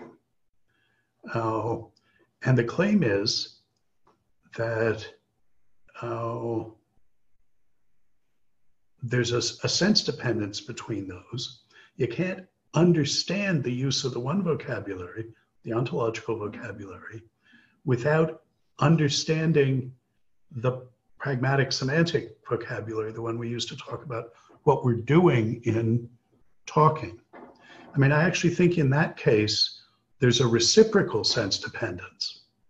That is, that you can't understand claiming, judging, without understanding the notion of a fact either. That to understand the notion of a singular term and to understand the notion of an object, those are really two sides of one coin. Well, I take it we're going to be holists about both of those, about the meanings of both of those vocabularies, both the ones that are describing the objective world and the ones describing our activity. But what I take one of the insights of the German idealist tradition to be this claim that you can't understand what you're saying or thinking about the objective world independently of understanding claims about your discursive activity, about what you're doing in using a vocabulary. So this is a sort of master distinction, the sense reference distinction. I mean, obviously it's at the center of Fregean semantics, the distinction between sense and reference. But now this notion of the different kinds of dependence, and in particular, the dependence of the language we use to specify the world we're describing, representing, or talking about, on the one hand, and vocabulary that we use to, well, express, maybe it's describing and representing, anyway, to talk about what we're doing in judging, in referring, in predicating, in inferring, and so on. Other things anybody wants to say about this?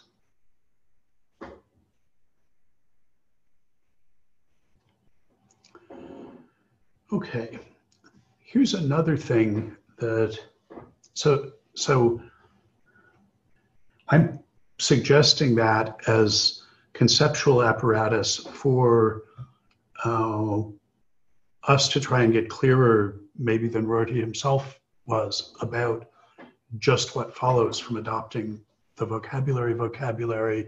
If you think about that, the catechism, on the very last page of the handout, those are the sorts of issues that I'm suggesting the sense dependence and reference dependence vocabulary will help us with.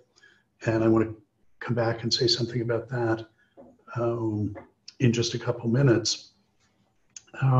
First, there's another point I'd like to make that also invokes something Rorty doesn't say, but that I think is helpful for thinking critically about what he does say.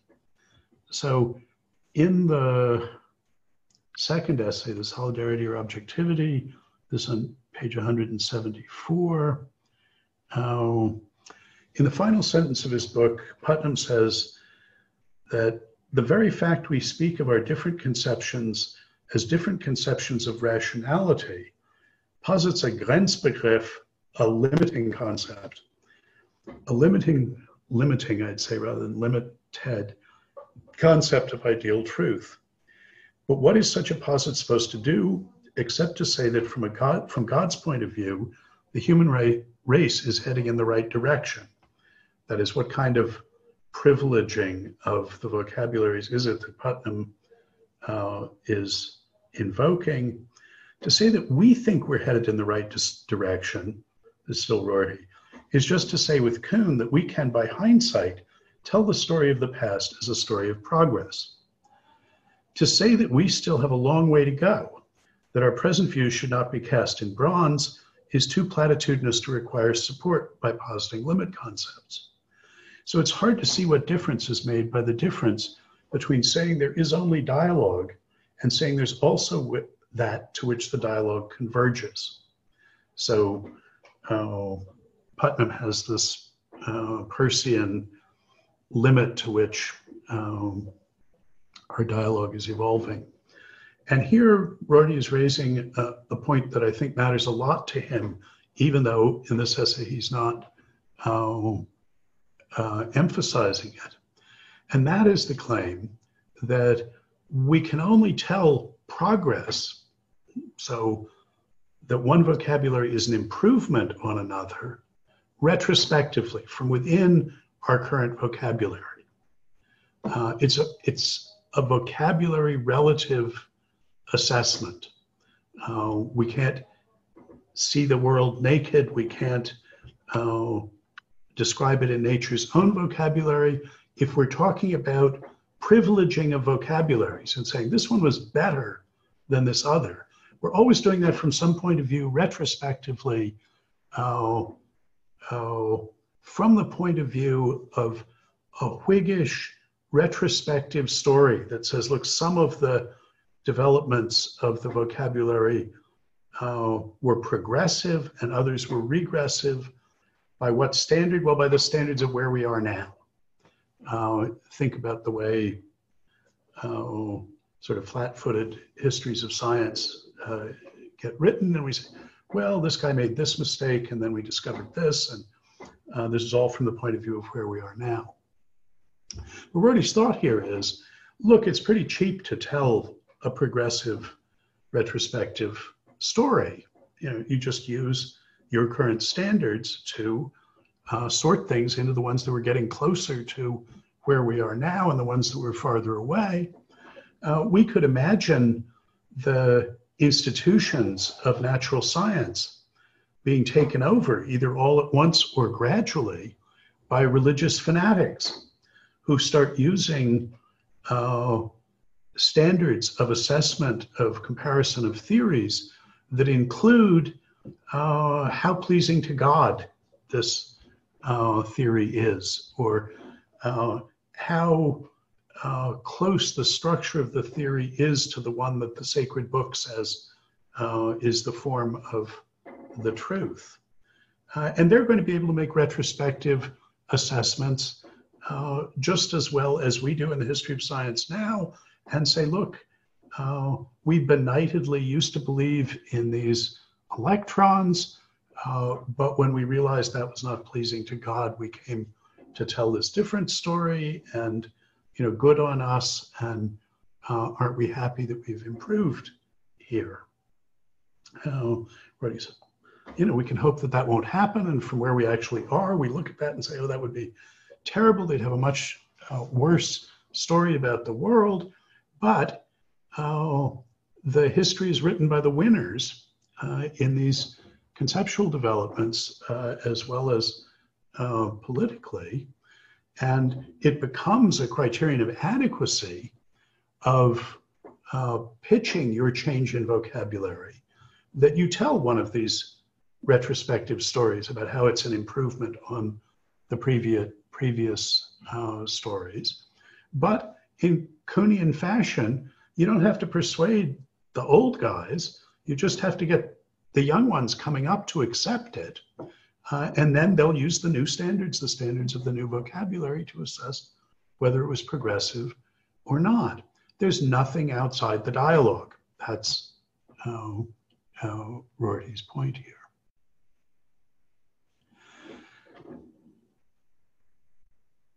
And I want to suggest that even by his pragmatist scruples, and in a completely non-representationalist way, there's more resources than he's thinking of here. That there is the possibility of sorting these retrospective stories according to prospective standards. The crude thought is, well, the new scientific theories, we could judge, they better at least be able to keep the old machinery running, right? They better not be throwing away technology unless it's technology that can do something we could do before better than we could do it before. Well, now we say, well, what is better? That's retrospectively determined. And they say, yes, we were heating our houses well before, but we were also incurring the wrath of God. We're doing it better now because even though in sort of low terms, we aren't as warm, still, we're not angering God in the same way.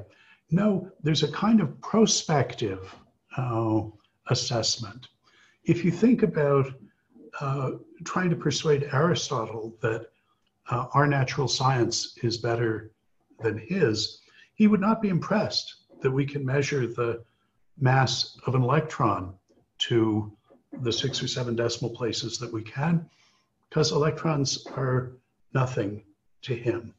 But he would be impressed that we can blow really large holes in the ground, that we can move large things fast from one part of the world to another. Mostly he would be impressed by our medicine. This would be a prospective assessment, that is prospective in the sense that somebody earlier in the tradition can assess whether we're better at doing something by their lights than they were. And this has been hugely important in the history of thought. When the Arabs conquered the world in the 7th and 8th centuries, why did they care about Greek learning? Yeah, the Greeks told all these stories, but the stories weren't in their sacred books. But Greek physicians could save people from battlefield wounds that the Arab warriors knew were fatal otherwise. And when you asked them, how do you do this thing that's really important to us by our standards, save people from wounds that otherwise were fatal, they started talking about, well, you have to understand that the microcosm and the macrocosm and so on, it was all stuff that you couldn't understand, but the claim was, to have the medicine, you've got to have all of this. And so they said, well, all right, there must be something in those books for us, and saved the libraries so we even have Aristotle because of this. In general, there's a sense of technology in which technological progress is exactly what is accessible prospectively. That is, by people earlier can say, well, by my standards, here's a thing I care about doing, and I can assess how well you do it. And by my standards, you can do it, you later people can do it better than we can do it. There's a lot of stuff that isn't like that. But if you hold as a criterion of adequacy of what you're going to retrospectively count as progressive, that they can keep the machines running in this sense, that they continue cumulative technological progress in this sense of technological, in the sense that is exclusively prospectively accessible. You can at least distinguish traditions that are, in that sense, technologically progressive from ones that aren't. Now, it may be that some of your traditions, your poetic traditions, for instance, it may be that you don't care about preserving prospectively accessible progress. But as long as it's a criterion of adequacy of your theories of the empirical world being scientific, that they are technologically cumulative in this way, as long as the prospective assessments of better and worse at doing something that the earlier people can assess perfectly well, as long as that's a constraint on your retrospective tellings, we can distinguish better or worse vocabularies in this technologically cumulative sense without talking about more accurately representing the way things are. I haven't used representational vocabulary. This is a pragmatist-friendly terminology that I'm using, vocabulary that I'm using to describe a way in which the fact that it comes cheap to retrospectively assess and congratulate ourselves on having overcome the pitiable limitations on our ancestors, the fact that those sort of self-congratulatory retrospective stories are a dime a dozen, doesn't mean that that's all there is for a pragmatist to appeal to. So, I mean, this is not what Putnam was invoking, and Rorty does not ever address this, as I say, I think entirely pragmatist acceptable account of a way in which one can get some control over, apart from just our current, what our current vocabulary permits, and distinguish progressive from regressive traditions along this practically important dimension. Remember, I talked last time about Peirce's pragmatism and our moving not just from images of from Enlightenment images of the mirror to romantic images of the lamp, but to the pragmatist image of understanding as consisting in the flywheel governor, the device, this notion of technological progress as the constraint on theoretical progress, and thinking of that as what's prospectively accessible instead of as a constraint on what's retrospectively accessible. This gives us a grip. It's as if we're not, well, this is a way not to be simply Carnapian pragmatists, but to see real friction and differences among the vocabularies in use, again, without thinking of them in without needing to think about them in representationalist terms. Anything anybody wants to say about that? I have a question, Bob. Yeah, Thomas. So this sort of perspective thing, so we can say that we've made we can suppose that late 19th century, early 20th century people were interested, scientists were interested in somehow being more precise with predictions of the motions of things, right? And we can look from their perspective, if that's the standard, then we seem to have progressed scientifically.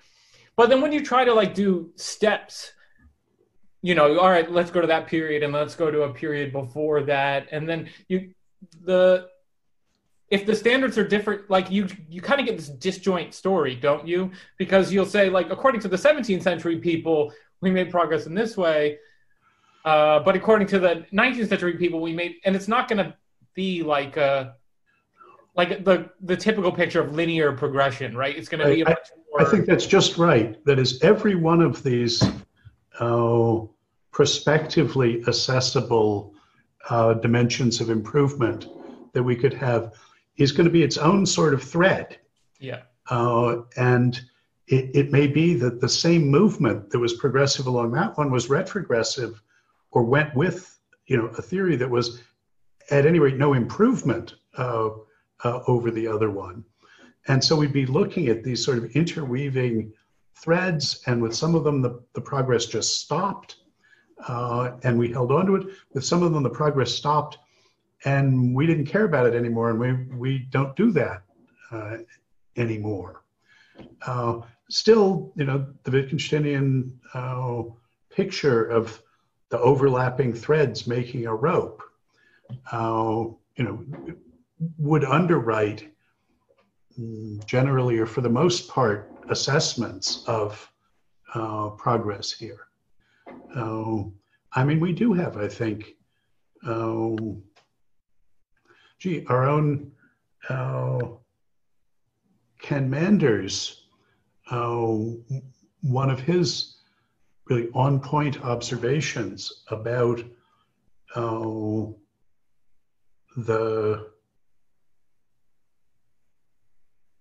about Hilbertian geometry, so axiomatic geometry, that opened up all sorts of understandings about traditional geometry that we didn't have. And we lost the capacity to do traditional geometry, to do Euclidean geometry on diagrams and to do the sorts of constructions that were necessary. And his claim was there was a specific kind of geometrical understanding that went with that, the craft wisdom of engaging in the Euclidean geometric practices that got lost when mathematicians stopped doing that, because Hilbertian understanding of geometry was so much more powerful in connecting it to other bits of mathematical practice. And there's a thing where, I don't know, this is how Descartes, as a young man during these 3 wander years, went around Europe and would come into each town and ask, who's the geometer? Who teaches geometry here? And then, having no letters of introduction, no aristocratic connections, would persuade them that he was a better geometer than they were. Set me a problem and I'll come back in the morning with the answer. And some of them set him famously unsolved problems that had been unsolved since the Greeks. And in at least 3 cases, he solved those using his new techniques. And they could say, wow, by our standards, you really are here. Well, people would have been able to assess how good are you as a Euclidean geometer and say, well, you guys can't do this anymore. You haven't had the years of practice doing it. That's a loss of a kind of understanding. So yeah, those things happen, and we need to be. Ken's outraged by that. We need to be vigilant about these things, because it is a form of understanding. I think that's right. Can we also say that this would be a kind of progress without being compatible? Because I think what Thomas was referring to, there are some breaks between theories, but theories, later theories can be accepted as being better than the earlier without being compatible or evolving from the earlier theories? Well, certainly. I mean, this is the Kuhnian. Rorty was a colleague of Kuhn's at Princeton. Attended some of his classes. There are. I was going to say there are stories, articles to be written, but I actually think articles have been written about the significance of the structure of scientific revolutions on Rorty's adoption of the vocabulary, and so the sort of incommensurability of vocabularies there was very important. To him. So yeah, there are such divides. Let me very quickly say something along these same lines about how, from a pragmatist point of view, one might, after adopting the vocabulary, and so rejecting the intelligibility of the Kantian problematic that asks us to assign responsibility for features of our practice to the world and other features to us as an across-the-board intelligible demand. Still, we can ask, are there resources for a pragmatist to say, yes, but there are some cases in which we can distinguish between features of our practice that are as they are because of the way the world that we're conducting those practices in is as it is, and factors that are as they are because of us. And it seems to me that Rorty hasn't sufficiently asked the pragmatist engineering question of how one would think about precipitating out of the soup of our practices, practices that were reflective of features, of vocabulary transcendent features of the universe, how that might make sense. And I think Wittgenstein's language games are sometimes designed to highlight what is pragmatically acceptable to us in this case. And one of the things he talks about is counting. So now I'm thinking that we're working within an overarching vocabulary where, we know what apples are. We can identify and individuate apples, and that's part of the background of this practice. But it doesn't matter what we use as counting expressions, as long as we've got some expressions with a conventional order. So we can use our numerals, or we could use piano stroke notation for successor numerals, or we could use alphabetic expressions. I think about my favorite, because the most Wittgensteinian comedian, Stephen Wright, asking why the alphabet is in that order. And his conjecture was it's because the Greeks were had actually visited Australia and heard people saying "abagaday." So we have an alphabet, and you take the apple from the one bin and put it in the other bin, and you say alpha, and then beta, and then gamma, and then delta, and so on. How many apples are there? There's delta apples, we say. Now, you do need to have the concept of an apple. If you just pick the fly from the one to the other, you're not supposed to increment your count. If it's the scrub brush, you're not supposed to. If there were an orange in there, well, not if you're counting apples anyway. If you're counting fruit, it's okay. But now it doesn't matter whether I do that with the Greek alphabet or the English alphabet or the Cyrillic alphabet, or I could use lines in the poem that I have memorized. It really doesn't matter. Well, what doesn't matter?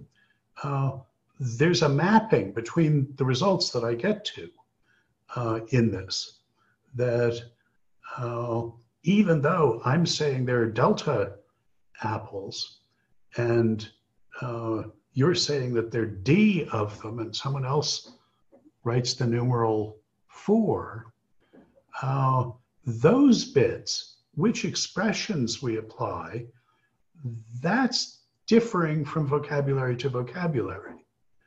But the one-to-one correspondence between the apples that we moved and the expressions we had, that's a vocabulary independent feature. And that feature corresponds to the fact that we're counting apples and the number of apples that we have. Suppose I pick differently colored balls out of a bin, offer a description, and put them back in the bin.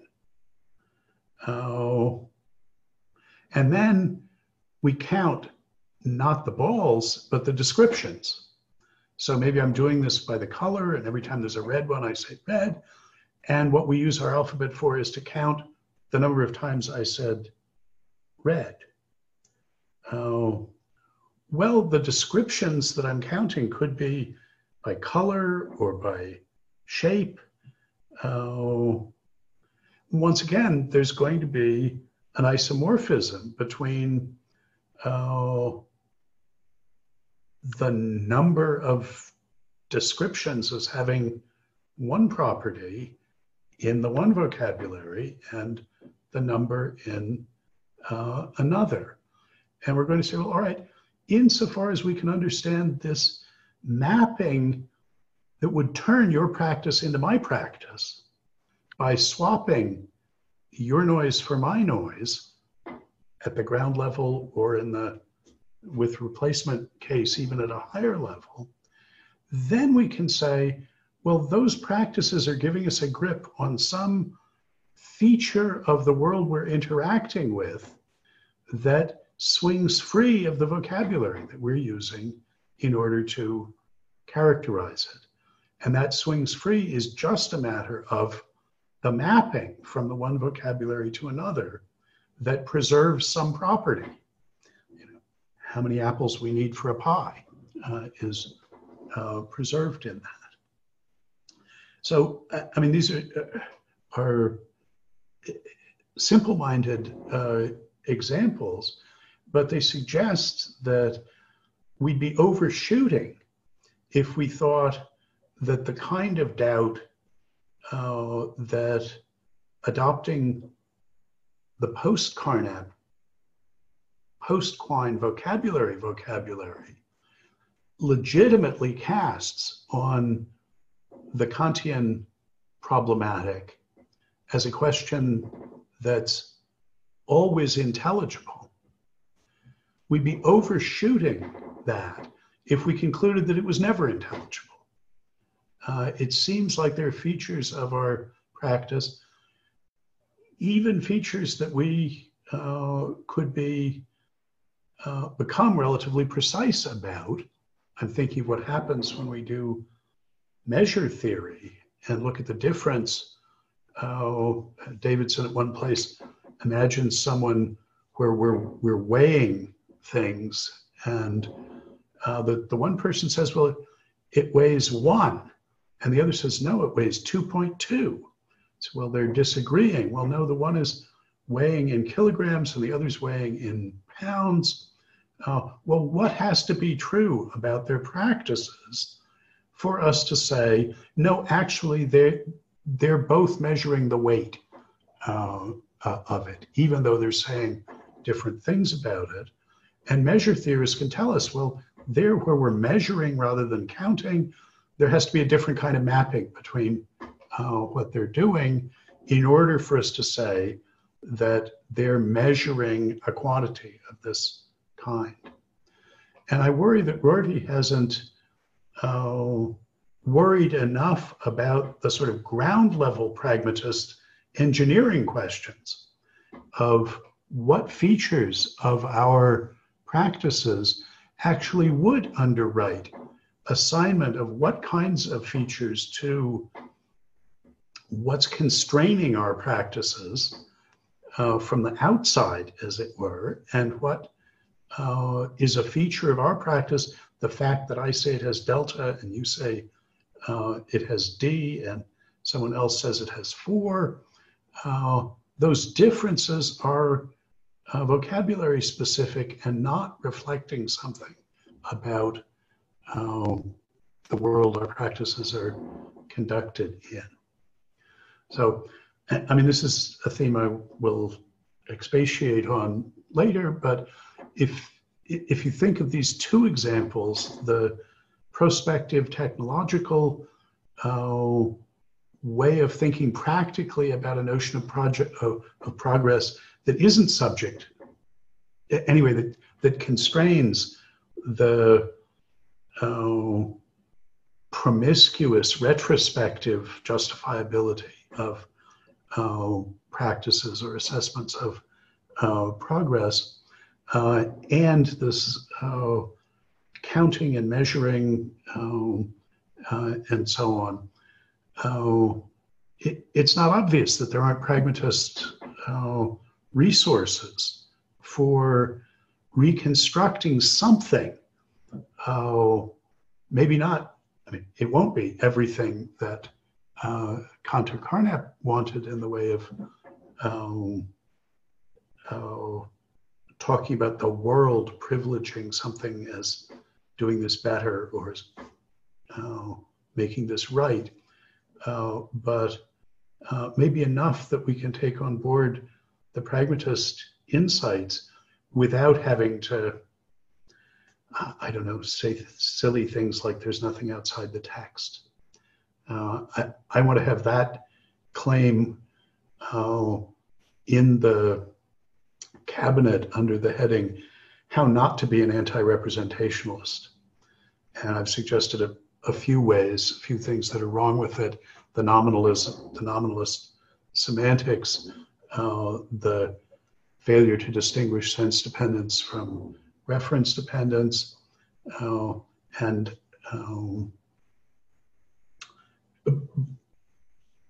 but it seems to me that there are prospects for some acceptably pragmatist things to survive the corrosiveness of Rorty's critique.